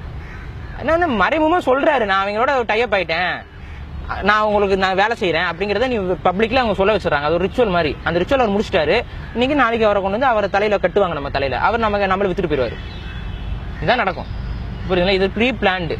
சகுனின்னு ஒரு படம் வந்துச்சுல, அந்த சகுனி படத்துல இருக்க ஹீரோக்கும் அவங்க 2 பேரும் பாலிடிக்ஸ் மேனிபுலேட் பண்ணுவாங்க. அவங்க 2 பேர் என்ன? ரஜினி, கமல். இதெல்லாம் வந்து நீங்க கோயின்சிடன்ஸ் அப்படின்னீங்கன்னா உங்க பிரச்சனை. இதெல்லாம் பிளான் பண்ணி தான் பண்றாங்க. திடீர்னு இப்ப முருகதாஸ் ஒரு படம் வருது, ஸ்பைடரோ என்னமோ சம்திங் லைக். அந்த படத்துல என்ன டைலாக் வருது? இதெல்லாம் என்ன தெரிஞ்சு வைக்கிறாங்களா? இதுதான் சொல்றேன். இப்ப முருகதாஸ் எல்லாம் வந்து ஆல்ரெடி அவங்களா டைப் பண்ணியாச்சு. சினி ஃபீல்ட்ல முக்காவாசி பேர் டைப் பண்றாங்க இங்க. அது முதல் புரிஞ்சு. சில பேர் தெரியாம பண்ணுவாங்க, சில பேர் தெரிஞ்ச. முருகதாஸ் எல்லாம் தெரிஞ்சே பண்றாரு. 7ஆம் அறிவுன்னு படம் எடுக்கும்போது என்னால அவர் கணிக்க முடிஞ்சது. ஏங்க நம்ம ஊர்ல இருந்து ஒருத்தன் போயிருக்கான், அவன் போய் சீனால கடவுளா இருக்கான். அப்ப நீங்க என்ன ஒரு நல்ல இயக்குனர், ஒரு நல்ல சிந்தனையாளர்னா எப்படி வரும் கதை? நம்ம ஊர்ல இருக்க ஒருத்தனை கடவுளா கும்பிட்டான் அப்படின்னா அவனுக்கும் நமக்கும் நட்பு இருக்க மாதிரி காமிக்கணும். அவன் வந்து நமக்காக திருப்பி சரி நம்ம ஆளு போய் ஒருத்தனை காப்பாத்துறான், அடுத்து அவன் ஆளு நம்மள வந்து காப்பாத்துறாங்கிற மாதிரி இருந்தா ஒரு லாஜிக் இருக்கு. நம்ம போய் காப்பாத்துறோமா, அவர் விஷம் வச்சு கொண்டாங்களாம், அதுக்கெல்லாம் ஒரு ஹிஸ்டரி ரெக்கார்ட்ஸும் கிடையாது. சும்மா பொய்யா அவர் வரலாறு. சீனாக்காரன் கொண்டானா உங்களுக்கு தெரியுமா? கொண்டானா அவன் போய் சாமியை கும்பிடுவானா? கொல்லல அவன். அவர் அங்க இருந்து செத்துட்டாரு. அந்த காலத்துல போயிட்டு ரிட்டர்ன் வரதுலாம் கஷ்டம். அவர் அங்க போனாரு, வாழ்ந்தாரு, மக்களுக்கு நல்லது செஞ்சாரு, செத்துட்டாரு. அவர் கடவுளா கும்பிடுறான். அதை பயன்படுத்தி சீன மக்களுக்கும் தமிழர்களுக்கும் உறவு ஏற்படுத்தாம, சீனாவுக்கும் தமிழர்களுக்கும் நட்பு ரீதியா வரலாற்று ரீதியா உறவை ஏற்படுத்தி மக்கள்கிட்ட வரலாறு பதிய வைக்காம அவங்க 2 பேரும் எதிர்த்தா திருப்பி விட்டா என்ன நடக்கும்? ஏதாவது நாளைக்கு இப்ப சீனா வந்து இன்னைக்கு இந்திய பெருங்கடல் முழுக்க சீனாவோட கட்டுப்பாட்டுல இருக்குங்க. நாளைக்கு போர் வந்துச்சுன்னா அவன் டெல்லிக்கு போய் கொண்டு போடுவானா? தமிழ்நாட்டுக்கு தான் வந்து போடுவான். தமிழ்நாட்டுக்காரனும் தமிழனும் நண்பன் ஒரு படம் எடுத்திருந்தானா சரி, ஏதோ வரலாற்று ரீதியா இவங்களுக்கு நமக்கு தொடர்பு இருக்கு, நம்ம கிட்ட அணுகுவான். இல்ல அட்லீஸ்ட் வந்துட்டு நம்மள போடாம அங்க தாண்டி எங்கேயா போய் போட்டு போவான். ஆனா தமிழ்நாட்டுக்காரன் தான் அவன் எதிரிங்கிற மாதிரி படத்தை எடுத்து வச்சிருக்க. நீங்க ஏன் சீனாவை எதிரியா காமிச்ச? ஒரு நாட்டு நீ எதிரியா காமிக்க வேண்டிய அவசியம் என்ன? பாகிஸ்தான் ஏன் எதிரியா காமிக்கிற? பாகிஸ்தான் இந்தியா தானே முன்னாடி? பாகிஸ்தான் இந்தியாவா இல்லையா? அப்ப ஏன் அது எதிரியா காமிக்கிற நீ? ஜின்னா சொன்னாரா இல்லையா இந்தியாவோட இருந்துக்கிறேன்னு நானா இல்லையா சொல்றாரு? ஜின்னா இந்தியாவோட நான் இருந்துக்கிறேன், மாநில சுயாட்சி வேணுங்கிறாரு. மாநில சுயாட்சி தரமாட்டேன்னு ஏன் சொல்லணும்? புரியுதுங்களா? அப்ப நீங்க புரிஞ்சுக்கணும். கப்பலோட்டி தமிழனை மட்டும் விடுதலை போராட்டத்துக்காக எத்தனையோ விடுதலை போராட்ட வீரர்கள் போராடி இருக்காங்க. அதுல மிக முக்கியமா காந்தியா இருக்கட்டும், நேருவா இருக்கட்டும், இவங்க எல்லாம் கைதாகி என்ன பண்றாங்க? போய் ஜெயிலுக்கு போறாங்க. ஜெயிலுக்கு போய் உட்கார்றவங்க என்ன பண்றாங்கன்னா லெட்டர் எழுதுறாங்க, கடிதாசி எழுதுறாங்க, இது புக் எழுதுறாங்க, வெளியில அவங்க மகளுக்கு எல்லாம் புக் எழுதுறாங்க. நல்ல சுபகமா அவங்க ப்ரொமோஷன். நீங்க முன்பு அரெஸ்ட் ஆகிறவங்க எல்லாருமே போராளி கிடையாது, ப்ரொமோஷனுக்காகவும் அரெஸ்ட் ஆயிட்டு இருக்காங்க. அது இன்னைக்கு வரைக்கும் நடந்துட்டு இருக்கு. அவனே அரெஸ்ட் பண்ணுவான், அவனே தூக்கி விடுவான் ஒருத்தனை. அவனோட நோக்கம் வேறையா இருக்கும். புரியுதுங்களா? இதெல்லாம் நீங்க தெரிஞ்சாதான் யார் யாரு நல்லவன் யார் யாரு கெட்டவன் உங்களால பிரிச்சு பார்க்க முடியும். அப்ப உள்ள போயிட்டு வெளியில வராங்க, காந்தியா இருக்கட்டும், நேருவா இருக்கட்டும். ஆனா இவங்களும் பெரிய பணக்காரங்க தான். நம்ம சிதம்பரம் பிள்ளை எவ்வளவு பெரிய பணக்காரரு, கப்பலோட்டி தமிழன் என்ன பண்றாரு? வணிகத்தினாலதான் இங்க இருக்கான், வணிகத்துக்கு ஆப்படி அப்படிங்கிறாரு. கப்பலை வாங்கு, நீயே கப்பலை ஓட்டு, அவன் உனக்கு பிரச்சனை, அவன் என்ன பண்றான்னு பாப்போன்ட்டு கப்பலை வாங்குறாரு, கப்பலை ஓட்டுறாரு. அவரை பிடிச்சி செக்கிலுக்கு விடுற. ஏன் காந்திய செக்கில் கூட்டிருக்கலாம்ல, நேருவ செக்கில் கூட்டிருக்கலாம்ல? நீங்க அவங்கள பணக்காரங்க எதுக்கு உள்ளனா? இவர் பெரிய பணக்காரரு, ஒரு கப்பலை வாங்கி ஒரு காந்தினால கப்பலை வாங்கி விட முடியல, இவர் கப்பலை வாங்கி விடுற அளவுக்கு பெரிய பணக்காரரு. இவரை மட்டும் ஏன் செக்கில் கூட்டிங்க? ஏன்னா இலுமினாட்டி அடிவயத்தில் கை வைக்கிறாரு, செக்கிலுக்கு விடுறாரு. சுபாஷ் சந்திர போஸ் ராணுவ புரட்சி தான் விடுதலை கொடுக்கும், சுதந்திரம் எடுத்துக்கிறது கொடுக்கறது இல்ல, எடுத்துக்கிறது கொள்கை. சண்டை போட ஆரம்பிக்கிறாரு. இலுமினாட்டிக்கு எதிராக எவெல்லாம் இருக்கானோ அவங்க கூட எல்லாம் சேர்ந்துக்கிட்டு ராணுவ படை கட்டுறாரு. அந்த படையில போய் முன்னாடி நின்றவன் தமிழன். முத்துராமலிங்க தேவர் ஆள் அனுப்பிச்சு இங்க இருந்து பல்லரும் மரபு ஆட்கள் தான் போறாங்க ரெஜிமெண்ட். அங்க போய் அவங்க தான் நமக்காக இந்தியாக்காகன்னு விடுங்க சண்டை போட்டாங்க. அவன் பாக்குறான். அப்ப சுபாஷ் சந்திர போஸ் எப்படியாவது கைது பண்ணணும். செத்தாரா சாவலையான்னு கூட தெரியல. அப்ப புரிஞ்சுக்கோங்க, யார் உண்மையா சுதந்திரத்துக்காக போறாருன்னா, யாரெல்லாம் சுதந்திரத்துக்கு போராடினவங்களாம் நம்ம கிட்ட காட்டப்பட்டிருக்கிறாங்க. ஏன் இவங்களெல்லாம் அடிச்சு தள்ளினாங்க? ஏன் இவங்களெல்லாம் வந்து அவனே போட்டிக்கிட்டு இருக்கிறான்? உங்களுக்கு ஒருத்தன் எதிரி ஆனா வந்து ரொம்ப நல்ல லீடர் அப்படின்னு சொல்லி ஏதாவது பேசிட்டு இருப்பானா? இயல்பாவே வராது. அப்ப புரிஞ்சுக்கோங்க, இங்க நடக்கிற அரசியல் நீங்க ஆரம்பத்துல இருந்து நீங்க தப்பா படிக்க நம்ம கிட்ட புகுத்துறான். அதனாலதான் ஆரம்பத்துல இருந்து இதுதான் சரியான பதில் அப்படி கிடையாது. ஒரு பதில்ங்கிறது வெவ்வேறு கோணத்துல இருந்து பாத்தீங்கன்னா மாறும். ஆனா நீங்க படிச்சுட்டு வந்தது இதுதான் சரியான பதில், இதுதான் சரியானது, இதுதான் ஃபேக்ட்னு வரீங்க கிடையாது. புரியுதுங்களா? அப்ப இந்த புரிதல் வந்து நம்ம மக்களுக்கான சிந்தனை புரிதல் இல்லாம மக்களை வந்து ஒரு ஆட்டு மந்த மாதிரி இதுதான் இப்படிதான் நீ வாழணும் அப்படி உருவாக்குறாங்கல்ல, அதுதான் இலுமினாட்டியோட வேலை. இதை நீங்க புரிஞ்சுக்கிட்டாதான் இதுல இருந்து நீங்க ஒரு நாள் வெளியில வரவே முடியும். அப்ப அது வெளியில வர்றதுக்கு முதல்ல ஒரு துணுக்கு கொடுக்கணும்ல. அந்த துணுக்கு கொடுக்குற வேலையை தான் நான் செய்யறேன். இந்த துணுக்கு கொடுக்குறேன், அந்த துணுக்கு புடிச்சு நீங்க தான் கத்துக்கிட்டு வரணும். நான் சொல்றதை ஃபாலோ பண்ணி வந்தீங்கன்னா அப்ப நானும் இலுமினாட்டி ஆயிருவேன். நான் சொல்றது நீங்க ஃபாலோ பண்ணக்கூடாது, சுயமா ஃபாலோ பண்ணுங்க. எது சரி எது தப்புன்னு பிரிச்சு பார்க்க தெரியணும். இயற்கை வந்து லா, நம்ம மதிக்கக்கூடிய ஒரே லா வந்து இயற்கை லா, நேச்சுரல் லா. உலகத்தில் இருக்க இந்த மரமா இருக்கட்டும், செடியா இருக்கட்டும், புழுவா இருக்கட்டும், பாக்டீரியாவா இருக்கட்டும், அந்த நேச்சுரல் லா மட்டும் தான் ஃபாலோ பண்ணுது. நம்மளும் நேச்சுரல் லா மட்டும் தான் ஃபாலோ பண்ணணும். மிச்சம் இருக்கிற இந்திய அரசாங்க சட்டம், தமிழ்நாட்டு அரசாங்க சட்டம் இதெல்லாம் ஃபாலோ பண்ணீங்கன்னா நம்ம அடிமை. சினி ஃபீல்ட்ல நிறைய பேர் வந்து இலுமினாட்டி கண்ட்ரோல்ல இருக்காங்கன்னு சொல்றீங்க. அதே மாதிரி குற்றம் 23 இருக்கட்டும், ஸ்பைடரா இருக்கட்டும், விவேகமா இருக்கட்டும், அந்த நிறைய விஷயம் வந்து இலுமினாட்டிகள் வந்து மறைமுகமாவே சொல்றாங்க. அதை பத்தி எப்படி நீங்க இன்னும் யாரெல்லாம் இருக்காங்கன்னு நினைக்கிறீங்க? அதாவதுங்க, அது யாரெல்லாம் இருக்காங்க வெளிப்படையாக சொல்ல முடியாது. இந்த சென்ஸ் சில பேர் தெரிஞ்சே இருப்பாங்க. சில பேர் அவங்களோட பேக்ட் கிரியேட் பண்ணிட்டு நான் நல்லா வளர்த்துடு, ஃபண்டிங் பண்ணு, படம் எடுக்கிறதுக்கு ஃபண்ட் பண்ணு, அந்த மாதிரி படத்துக்கு ஃபண்ட் வாங்கிட்டு அவங்க படத்தை அவன் சொல்ற காட்சிகள், அவன் சொல்ற சீன்லாம் வச்சுட்டு படம் எடுக்கிறவங்களும் இருக்காங்க.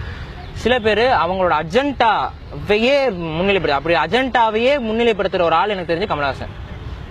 அவங்களோட அஜெண்டா என்ன, அவங்க என்ன பண்ண போறாங்க, அவங்க யாரு என்னன்னு எல்லாமே தெரிஞ்சுக்கிட்டும் அவனுக்கு கீழே வேலை பார்க்குற ஆள் வந்து கமல்ஹாசன். முருகதாஸ் போன்றவர்கள்லாம் இப்ப எனக்கு தெரிஞ்ச இவங்களும் அவங்களுக்கு தெரியுமோங்கிற அளவுக்கு தான் படம் எடுக்கிறாங்க. ஏன்னா அவங்களோட படங்கள்லயும் இது பாத்தீங்கன்னா ஒரு மக்களை வந்து எப்பவுமே ஒரு விஷயம் வந்து பாத்தீங்கன்னா மக்கள்கிட்ட கோரமான விஷயங்களை காமிக்க கூடாது. அது இயல்பாவே கோரமான விஷயங்களையும் கோரமான சிந்தனைகளையும் நீங்க மக்கள்கிட்ட தொடர்ச்சியா காமிச்சீங்கன்னா மக்களோட மூளை பாதிப்படையும். இது வந்து சைக்காலஜிக்கல் ஃபேக்ட். அப்ப தொடர்ச்சியா இந்த மாதிரி படங்களையும், தொடர்ச்சியா இந்த மாதிரி கருத்துக்கள் உள்ள படங்களையும், அப்ப ரெண்டாவது இப்ப நீங்க விவேகம் படத்துல வந்துட்டு இலுமினாட்டிகளை பத்தி ஓப்பனா சொல்லியிருக்காங்க அப்படின்னா அது வந்து எதுக்குன்னா, இன்னொரு விஷயம் புரிஞ்சுக்கோங்க, எந்த ஒரு விஷயத்தையுமே சரியா கொண்டு போய் சேர்க்கணும். எந்த ஒரு கருத்திலையும் எந்த ஒரு விஷயத்தையும் சரியா கொண்டு போய் சேர்க்கணும். அப்படி சரியா கொண்டு போய் சேர்க்கலைன்னா ஃபேக்கை கொண்டு வந்து சேர்த்துருவான். அப்படி ஃபேக்கான கான்செப்டை கொண்டு வந்து சேர்க்கறது தான் விவேகம். அவங்க சீக்ரெட் சொசைட்டின்னு எப்படி காமிக்கிறாங்கன்னா அப்படிலாம் இல்லை. சீக்கிரட் சொசைட்டி நம்ம இருக்கிற அன்றாட அரசியல் தலைவர்களுக்குள்ளதான் இருக்கு. அது தனியா நம்ம ராணுவ படை வச்சுக்கிட்டு அப்படிலாம் கிடையாது. அது பண்றது வந்து அவனுக்கு தேவையான விஷயத்த அரசாங்கத்தை வச்சு செய்வான்.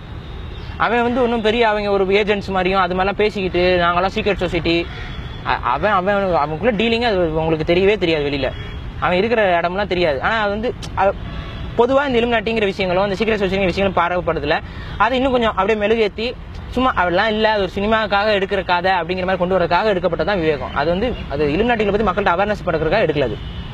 மக்கள்கிட்ட இருக்கக்கூடிய இந்த அவேர்னஸை கொஞ்சம் மட்டுப்படுத்துறதுக்காக உருவாக்கப்பட்ட படம் தான் அது. ஸ்பைடர் போன்ற படங்கள்லாம் மக்கள்கிட்ட தான் ரொம்ப பலசாலிங்கிறத அவங்க சொல்லிக்கிறது. நான் ரொம்ப பலசாலி, நான் என்ன வேணாலும் செய்வேன் அப்படிங்கிறதுல மக்களுக்கே பயம் வர மாதிரியான படுகொலைகள், மக்களுக்கே பயம் வர மாதிரியான சம்பவங்கள். இப்போ நீங்கள் ஒரு சிம்பிளாக சொல்லுங்க, அந்த படத்தில் ஒரு விஷயம் வருது, ட்ரெயின் ஆக்சிடென்ட் நடந்துச்சுல்ல, அது இத்தனை பேர் செத்தாங்கல்ல, அது செஞ்சது நாங்கள் தான். இப்போ என்னைக்காவது ஆக்சிடென்ட் நடக்குதுல்ல, ஆக்சிடென்ட் நடக்குது, என்னைக்காவது நீங்கள் இப்படி யோசிச்சிருக்கீங்களா?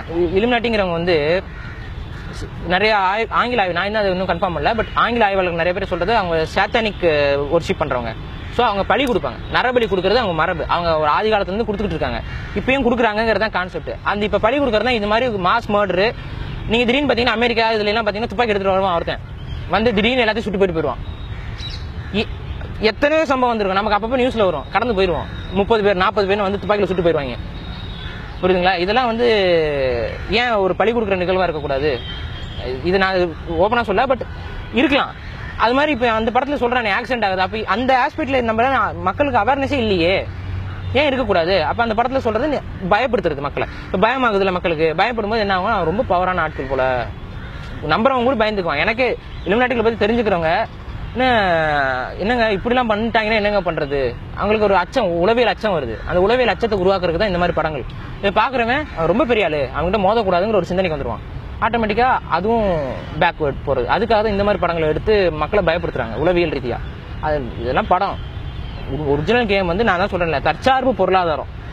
சுயமா நம்ம நாட்டில் பயன்படுத்தக்கூடிய முக்காவாசி பொருட்கள், நம்ம நாட்டில் உற்பத்தி ஆகிற அத்தனை பொருட்களையும் முடிந்த வரைக்கும் நம்ம நாட்டிலே உற்பத்தி செய்யற மாதிரியான ஒரு அரசாங்கம் உருவாயிடுச்சுன்னா, விவசாயமா இருக்கட்டும், இல்ல வந்துட்டு வணிகங்களா இருக்கட்டும், நம்ம பயன்படுத்துற அன்றாட பொருட்களா இருக்கட்டும், செல்போனா இருக்கட்டும், இதெல்லாம் இருக்கட்டும், முடிஞ்ச வரைக்கும் அது நம்ம நாட்டு உள்ளேயே உற்பத்தி ஆகக்கூடிய பொருட்களா இருந்துச்சுன்னா இலுமினாட்டிகளால நம்மள அவ்வளவு சீக்கிரம் கண்ட்ரோல் பண்ண முடியாது. ரெண்டாவது ஷேர் மார்க்கெட்னு ஒன்று வச்சிருக்கீங்களே, அந்த ஷேர் மார்க்கெட் அந்த கான்செப்டே எடுத்து குப்பையில போட்டீங்கனாலும் இலுமினாட்டினால உங்க கம்பெனியை டேக் ஓவர் பண்ண முடியாது. கம்பெனி நல்லா ஓடும், இல்லைன்னா நஷ்டமாகும், இல்லைன்னா அடுத்த விற்பீங்க. ஷேர் மார்க்கெட்னா என்ன பண்ணுவான், உங்களை ஷேர்ல போட சொல்லுவான், ஷேர்லாம் அவன் வாங்கி அவன் முதலாளிடுவான், உங்க கம்பெனியில நீங்க பெரிய ஆளு கீழே போயிருவீங்க. ஸோ ஷேர் மார்க்கெட்டை ஒழிக்கணும், ஷேர் மார்க்கெட் கான்செப்ட் ஒழிக்கணும். ஷேர் மார்க்கெட்டை ஒழிச்சிட்டு கம்பெனிஸ் நடந்துச்சுனாவே இலுமினாட்டினால டேக் ஓவர் பண்ண முடியாது. அவன் இதெல்லாம் டேக் ஓவர் பண்றதுக்காக இந்த மாதிரி கான்செப்ட்லாம் கொண்டு வந்து வச்சது. அப்ப இதெல்லாம் வந்து மக்களுக்கு நீங்க புரிய வைக்க ஒரு அரசாங்கம் வந்துச்சுன்னா ஷேர் மார்க்கெட் இருக்காது, இல்ல இந்த கம்பெனியோட ஷேர்ஸ் விற்கல, அப்படி கொண்டு போகணும். அப்படி ஒரு கம்பெனி நல்லா சக்சஸ்ஃபுல்லா போகுது, ஆனா ஏதோ லாஸ் ஆகுதுன்னா அரசாங்கம் அந்த கம்பெனியை டேக் ஓவர் பண்ணிக்கணும். அது லாபத்துக்கு வரும்போது அந்த கம்பெனி அரசாங்கம் வித்துக்கலாம், ஒன்றும் பிரச்சனை இல்லை. அப்படிலாம் பண்ணும்போது இலுமினாட்டியோட டேக் ஓவர் இருக்காதுங்க. ஸோ ஆட்டோமேட்டிக்கா தற்சார்பு பொருளாதாரத்தை நோக்கி நம்ம நாடு முன்னேறும். வந்து பாத்தீங்கன்னா கமலஹாசன் பிக் பாஸ்ன்ற ஷோ மூலியமா தான் ஓப்பனா நான் இலுமினாட்டின்றது வந்து தெரிய வைக்கிறாரு. அதுக்கு முன்னாடியே அவர் வந்து இலுமினாட்டியா இருந்தாரா? அது எப்பத்துல இருந்து நீங்க தெரிஞ்சுக்கிட்டீங்க, இல்ல எப்பத்துல இருந்து தெரிய வந்துச்சு? அன்பே சிவம் படமா இருக்கட்டும், தசாவதாரம் படமா இருக்கட்டும், எல்லா படங்களையும், அதுக்கு முன்னாடி மூன்றாம் பிறையா இருக்கட்டும், எல்லா படத்துலையும் கமலஹாசனுடைய செயல்பாடுகள் வந்து ஒரு சீக்ரெட் விஷயம் அவரோட படத்துல எல்லாத்துலயுமே இருக்கும். ஃபார் எக்ஸாம்பிள் அன்பே சிவம் ஒரு பெஸ்ட் எக்ஸாம்பிள். அன்பே சிவத்தில் பார்த்தீங்கன்னா மாதவன் வந்து ஒரு காட்சி அமையும், அதாவது அவருக்கு மழை பெஞ்சிட்டு இருக்கும், அந்த டைம்ல வந்து காசு யாருக்கிட்டே இருக்காது, போயிட்டு ஷூ விற்கிற மாதிரிலாம் அந்த ஒரு காட்சி அமையும். ஸோ கையில காசு இருக்காது, அவன் உடனே கார்டை நீட்டுவான். கார்டு நீட்டினா அந்த கடைக்காரர் வந்து கார்டெலாம் இங்கே அக்செப்ட் இல்லைப்பா அதெல்லாம் என்ன அப்படின்னு, ஸோ காசு கொடுத்துட்டு வருவாங்க. இதுதான் நடக்கும். கடைசியாக அந்த பையன் அந்த ஒரு சின்ன பையன் ஒருத்தருப்பான், அந்த பையன் வந்து பந்து கேட்பான். அந்த பந்து அந்த சாப்பிட்ற பந்து வாங்கிட்டு வர போவான். பந்து வாங்கிட்டு வர போகும்போது அந்த கடைக்குள்ள போகும்போது இங்கே வந்து கிரெடிட் கார்டு அக்செப்டட்னு வரும், அக்செப்ட் பண்ணுவாங்க அப்படின்னு வரும். உடனே அவர் கிரெடிட் கார்டை ஸ்வைப் பண்ணி அந்த ஒரு பந்து வாங்குவோம். அந்த பந்து வந்து பார்த்தீங்கன்னா உலகம் மாதிரி இருக்கும். நீங்கள் பந்துனா என்ன பிங்க் கலரில் இருக்கும், ஆரஞ்சு கலரில் இருக்கும், உலகம் மாதிரி ஒரு பந்து, ஓகேவா? உலகம் மாதிரியே ஒரு பந்து இருக்கும். கிரெடிட் கார்டு ஸ்வைப் பண்ணி உலக பந்து எடுத்துகிட்டு வருவார். எடுத்துகிட்டு வந்து அவர் காதை அப்படி பொட்டிக்கிட்டு அந்த பந்து அப்படி கையில் வச்சிருப்பாரு. இந்த ஒரு தான் ஸ்டில் இது. அப்போ என்னன்னா சுற்றி என்ன நடக்குதுங்கிறதுலாம் நாங்கள் காதில் போட்டுக்க மாட்டோம். இன்னும் கொஞ்ச நாள்ல கிரெடிட் கார்டை ஸ்வைப் பண்ணாதான் நீ உலகத்தில் எதுவுமே வாங்க முடியுங்கிறதோட மறைமுக சிம்பாலிக் ரெப்ரசன்டேஷன் தான் அந்த படத்தில் அவர் வச்சாரு. இது மாதிரி அவரோட படங்கள்ல எல்லாம் அதெல்லாம் அப்படி பேசணும், அதுக்கே தனியாக பேசணும். நிறைய சிம்பாலிக் ரெப்ரஸன்டேஷனா ஒரு படத்துக்குள்ள நிறைய வச்சிருப்பாரு. அப்ப இதெல்லாம் வந்து ஆரம்பத்துல அவருக்கு அந்த லிங்க் இருக்குங்கிறதா உண்மை. அவருக்கு அந்த ஆரம்பத்துல அந்த லிங்க் இருக்கு. இந்தியாவில் ஒரு ஆக்டர் குயின் எலிசபெத் வரைக்கும் போய் பாக்குற அளவுக்கு இன்ஃபுளுன்ஸ் இருக்குன்னா அது எப்படி? அதுதான் சொல்றேன், அவருக்கு ஆல்ரெடி ஆரம்பத்துல லிங்க் இருக்குங்க. அந்த லிங்கின் அடிப்படையில் தான் அவர் எல்லாமே பண்றாரு. அது வெளியில தெரியல, அவ்வளவுதான். இப்போ வெளிப்படையா தெரியுது, அவ்வளவுதான். இப்போ மருதநாயகம் படம் கூட இலுமினாட்டி வச்சு எடுக்கக்கூடிய ஒரு படமா இருக்குமோ?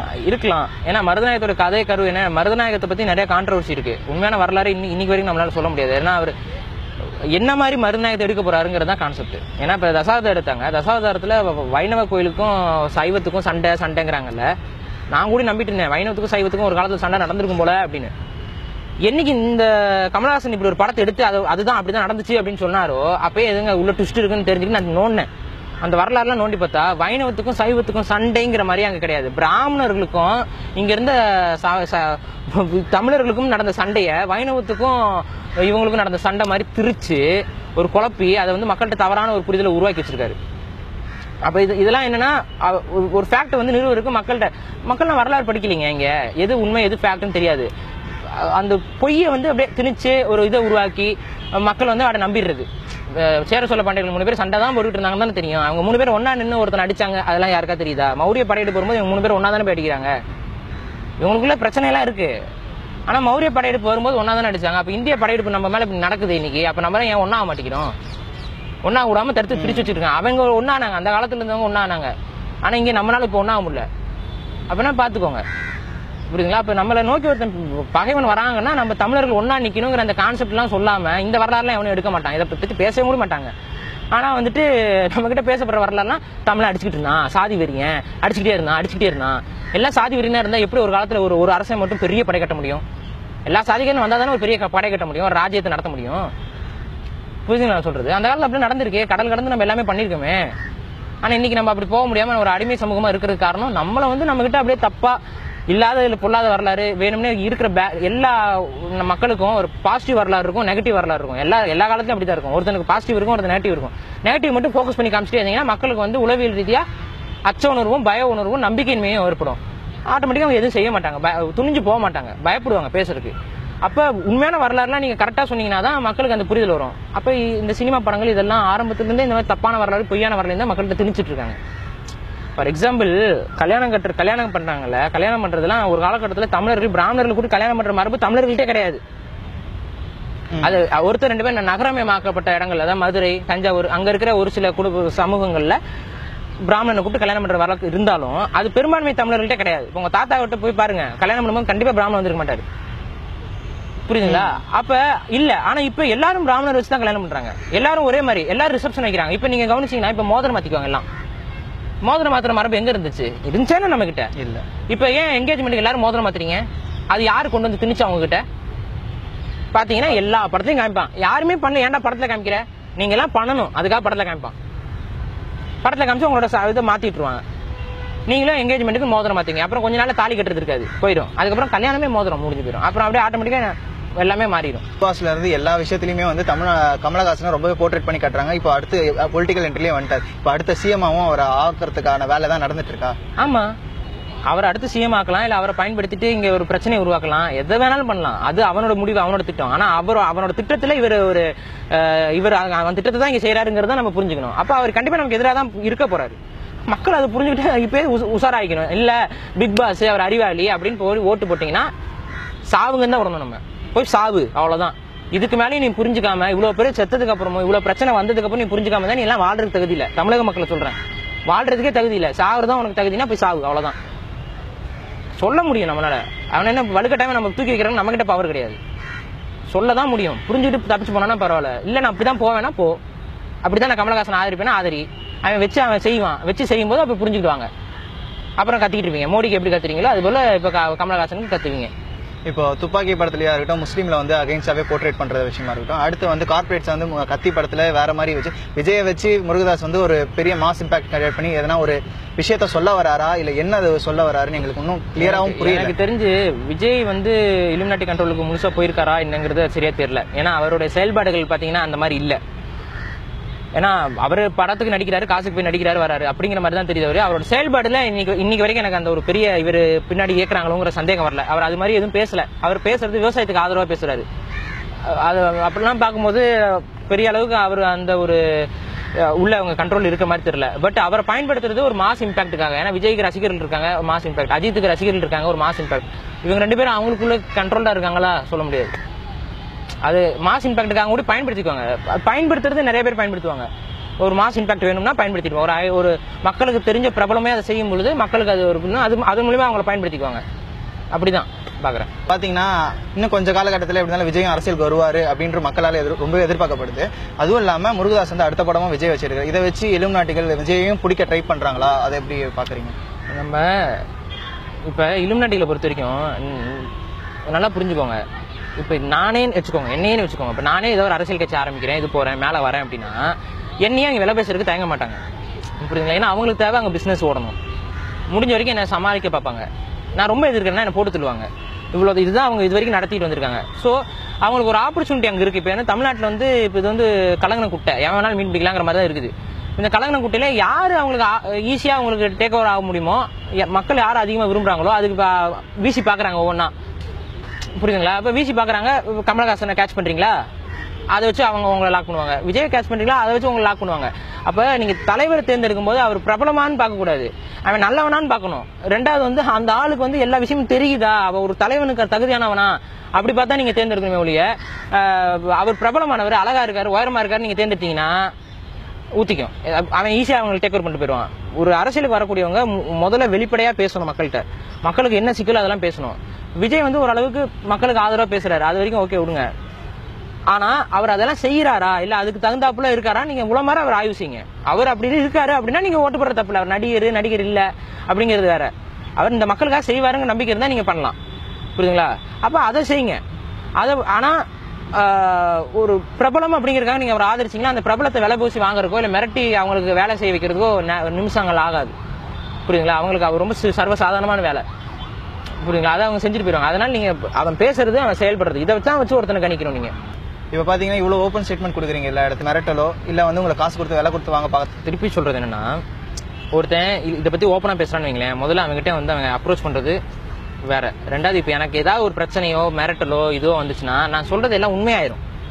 புரியுதுங்களா? நான் சொல்றதெல்லாம் முடிஞ்ச வரைக்கும் ஃபேக் ஆக தான் அவங்க பார்ப்பாங்க. ஏன்னா நான் சொல்றது ஆபத்தான விஷயம் அவங்களுக்கு.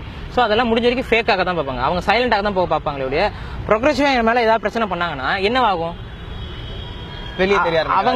அவங்க தான் அப்படிங்கிறது வெளிப்படையா தெரிய ஆரம்பிக்கும். ஸோ அதை வந்து அவங்க செய்யறதுக்கு மாட்டாங்க. அந்த அளவுக்கு முட்டாள் கிடையாது அவன். ரெண்டாவது என்கிட்ட வந்து வேலை பேசுறாங்கன்னு வைங்க, நீங்க என்னையுமே பாத்தீங்கன்னா எப்படி நீங்க பார்க்கணும்னா என்னையும் நீங்க ஆய்வு பண்ணணும். இவர் அதெல்லாம் பேசுறாரு அப்படிங்கறதுலாம் இல்ல, நீங்க ஆய்வு பண்ணுங்க. நான் என்ன செய்யறேன், நான் சொல்றது நல்லதா கெட்டதான்னு பிரிச்சு பாருங்க. அது பிரிச்சு பாக்குற சிந்தனை உங்களுக்கு வேணுங்கிறதா நான் சொல்றேன் ஒழிய நான் சொல்றதை நம்புங்க நான் இன்னைக்கு வரைக்கும் நான் சொல்லல. நான் சொல்றத உள்ள வாங்கிட்டு சரியா தப்பான்னு முடிவு பண்ற முடிவு உங்ககிட்ட இருக்கு. அந்த முடிவு உங்க கையில வச்சுக்கோங்க. அந்த முடிவு உங்க கையில வச்சிருக்க வரைக்கும் என்ன இலுமினாட்டி விலை கொடுத்தே வாங்கினாலும் உங்களுக்கு பிரச்சனை இல்லை. என்ன வாங்கினாலோ இல்ல யார விலைக்கு வாங்கினா உங்களுக்கு பிரச்சனை இல்லை. ஏன்னா முடிவு உங்க கையில இருக்கு. அவன் கொண்டு வர முடியாது பவருக்கு. உங்களை அவன் குழப்பாம இருக்கணும், உங்களை அவன் இன்ஃபுளுன்ஸ் பண்ணாம இருக்கிறதுக்கு நீங்க அதுக்கு தற்காப்போட யோசிங்க. ஒரு விஷயம் நடக்குதுன்னா இயல்பா நடக்குதா இல்ல பின்னாடி யாராவது செயல்படுறாங்களா, இதனால யாருக்கு பயன் அப்படிங்கறது யோசிச்சீங்கன்னாவே எல்லா விஷயத்துக்கும் உங்களுக்கு விடை கிடைக்கும். அந்த விடையை நீங்க புரிஞ்சுக்கிட்டீங்கன்னா உங்களை யாரும், நானா இருக்கட்டும் இல்ல வேற யாரா இருக்கட்டும், உங்களை ஏமாத்த முடியாது.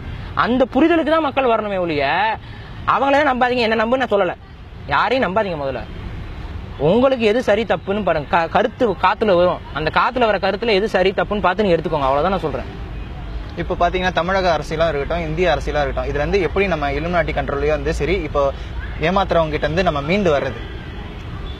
முதல்ல நான் சொன்ன மாதிரி தற்சார்பு பொருளாதாரத்தை நோக்கி அரசியலை யார் முன்னெடுக்கிறாங்கன்னு பாருங்க.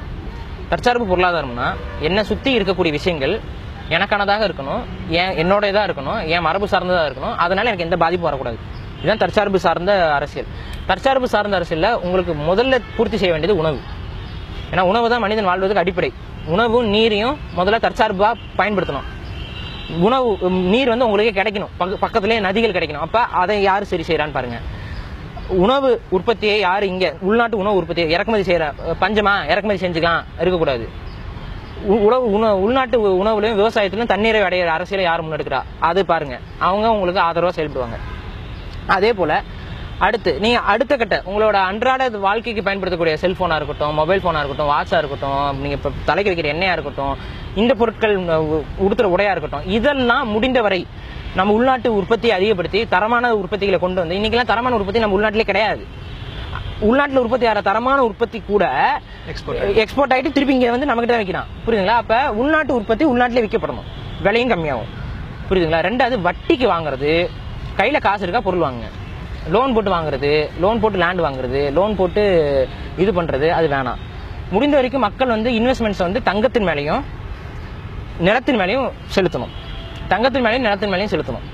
அது செலுத்தி நிலத்தை வந்து பயன்பாட்டு நிலமாக எதர் விவசாய நிலம் இல்ல அவங்க வீடு கட்டிக்கிற நிலம் அந்த மாதிரி ஒரு பயன்பாட்டு நிலமா பார்க்கணும். முடிந்த வரைக்கும் சிட்டி வாழ்க்கையை விட்டு, இப்ப நான் சிட்டில இருக்கிற ஒரே ரீசன் என்ன தெரியுமா? சிட்டில தான் மக்கள் நிறைய இருக்காங்க. நான் பேசுறது அப்பதான் அதிகமா கேட்கும், அதிகமா பரவும். அதுக்காக தான் நான் சிட்டில இருக்கேன், வேற எந்த ரீசன் கிடையாது.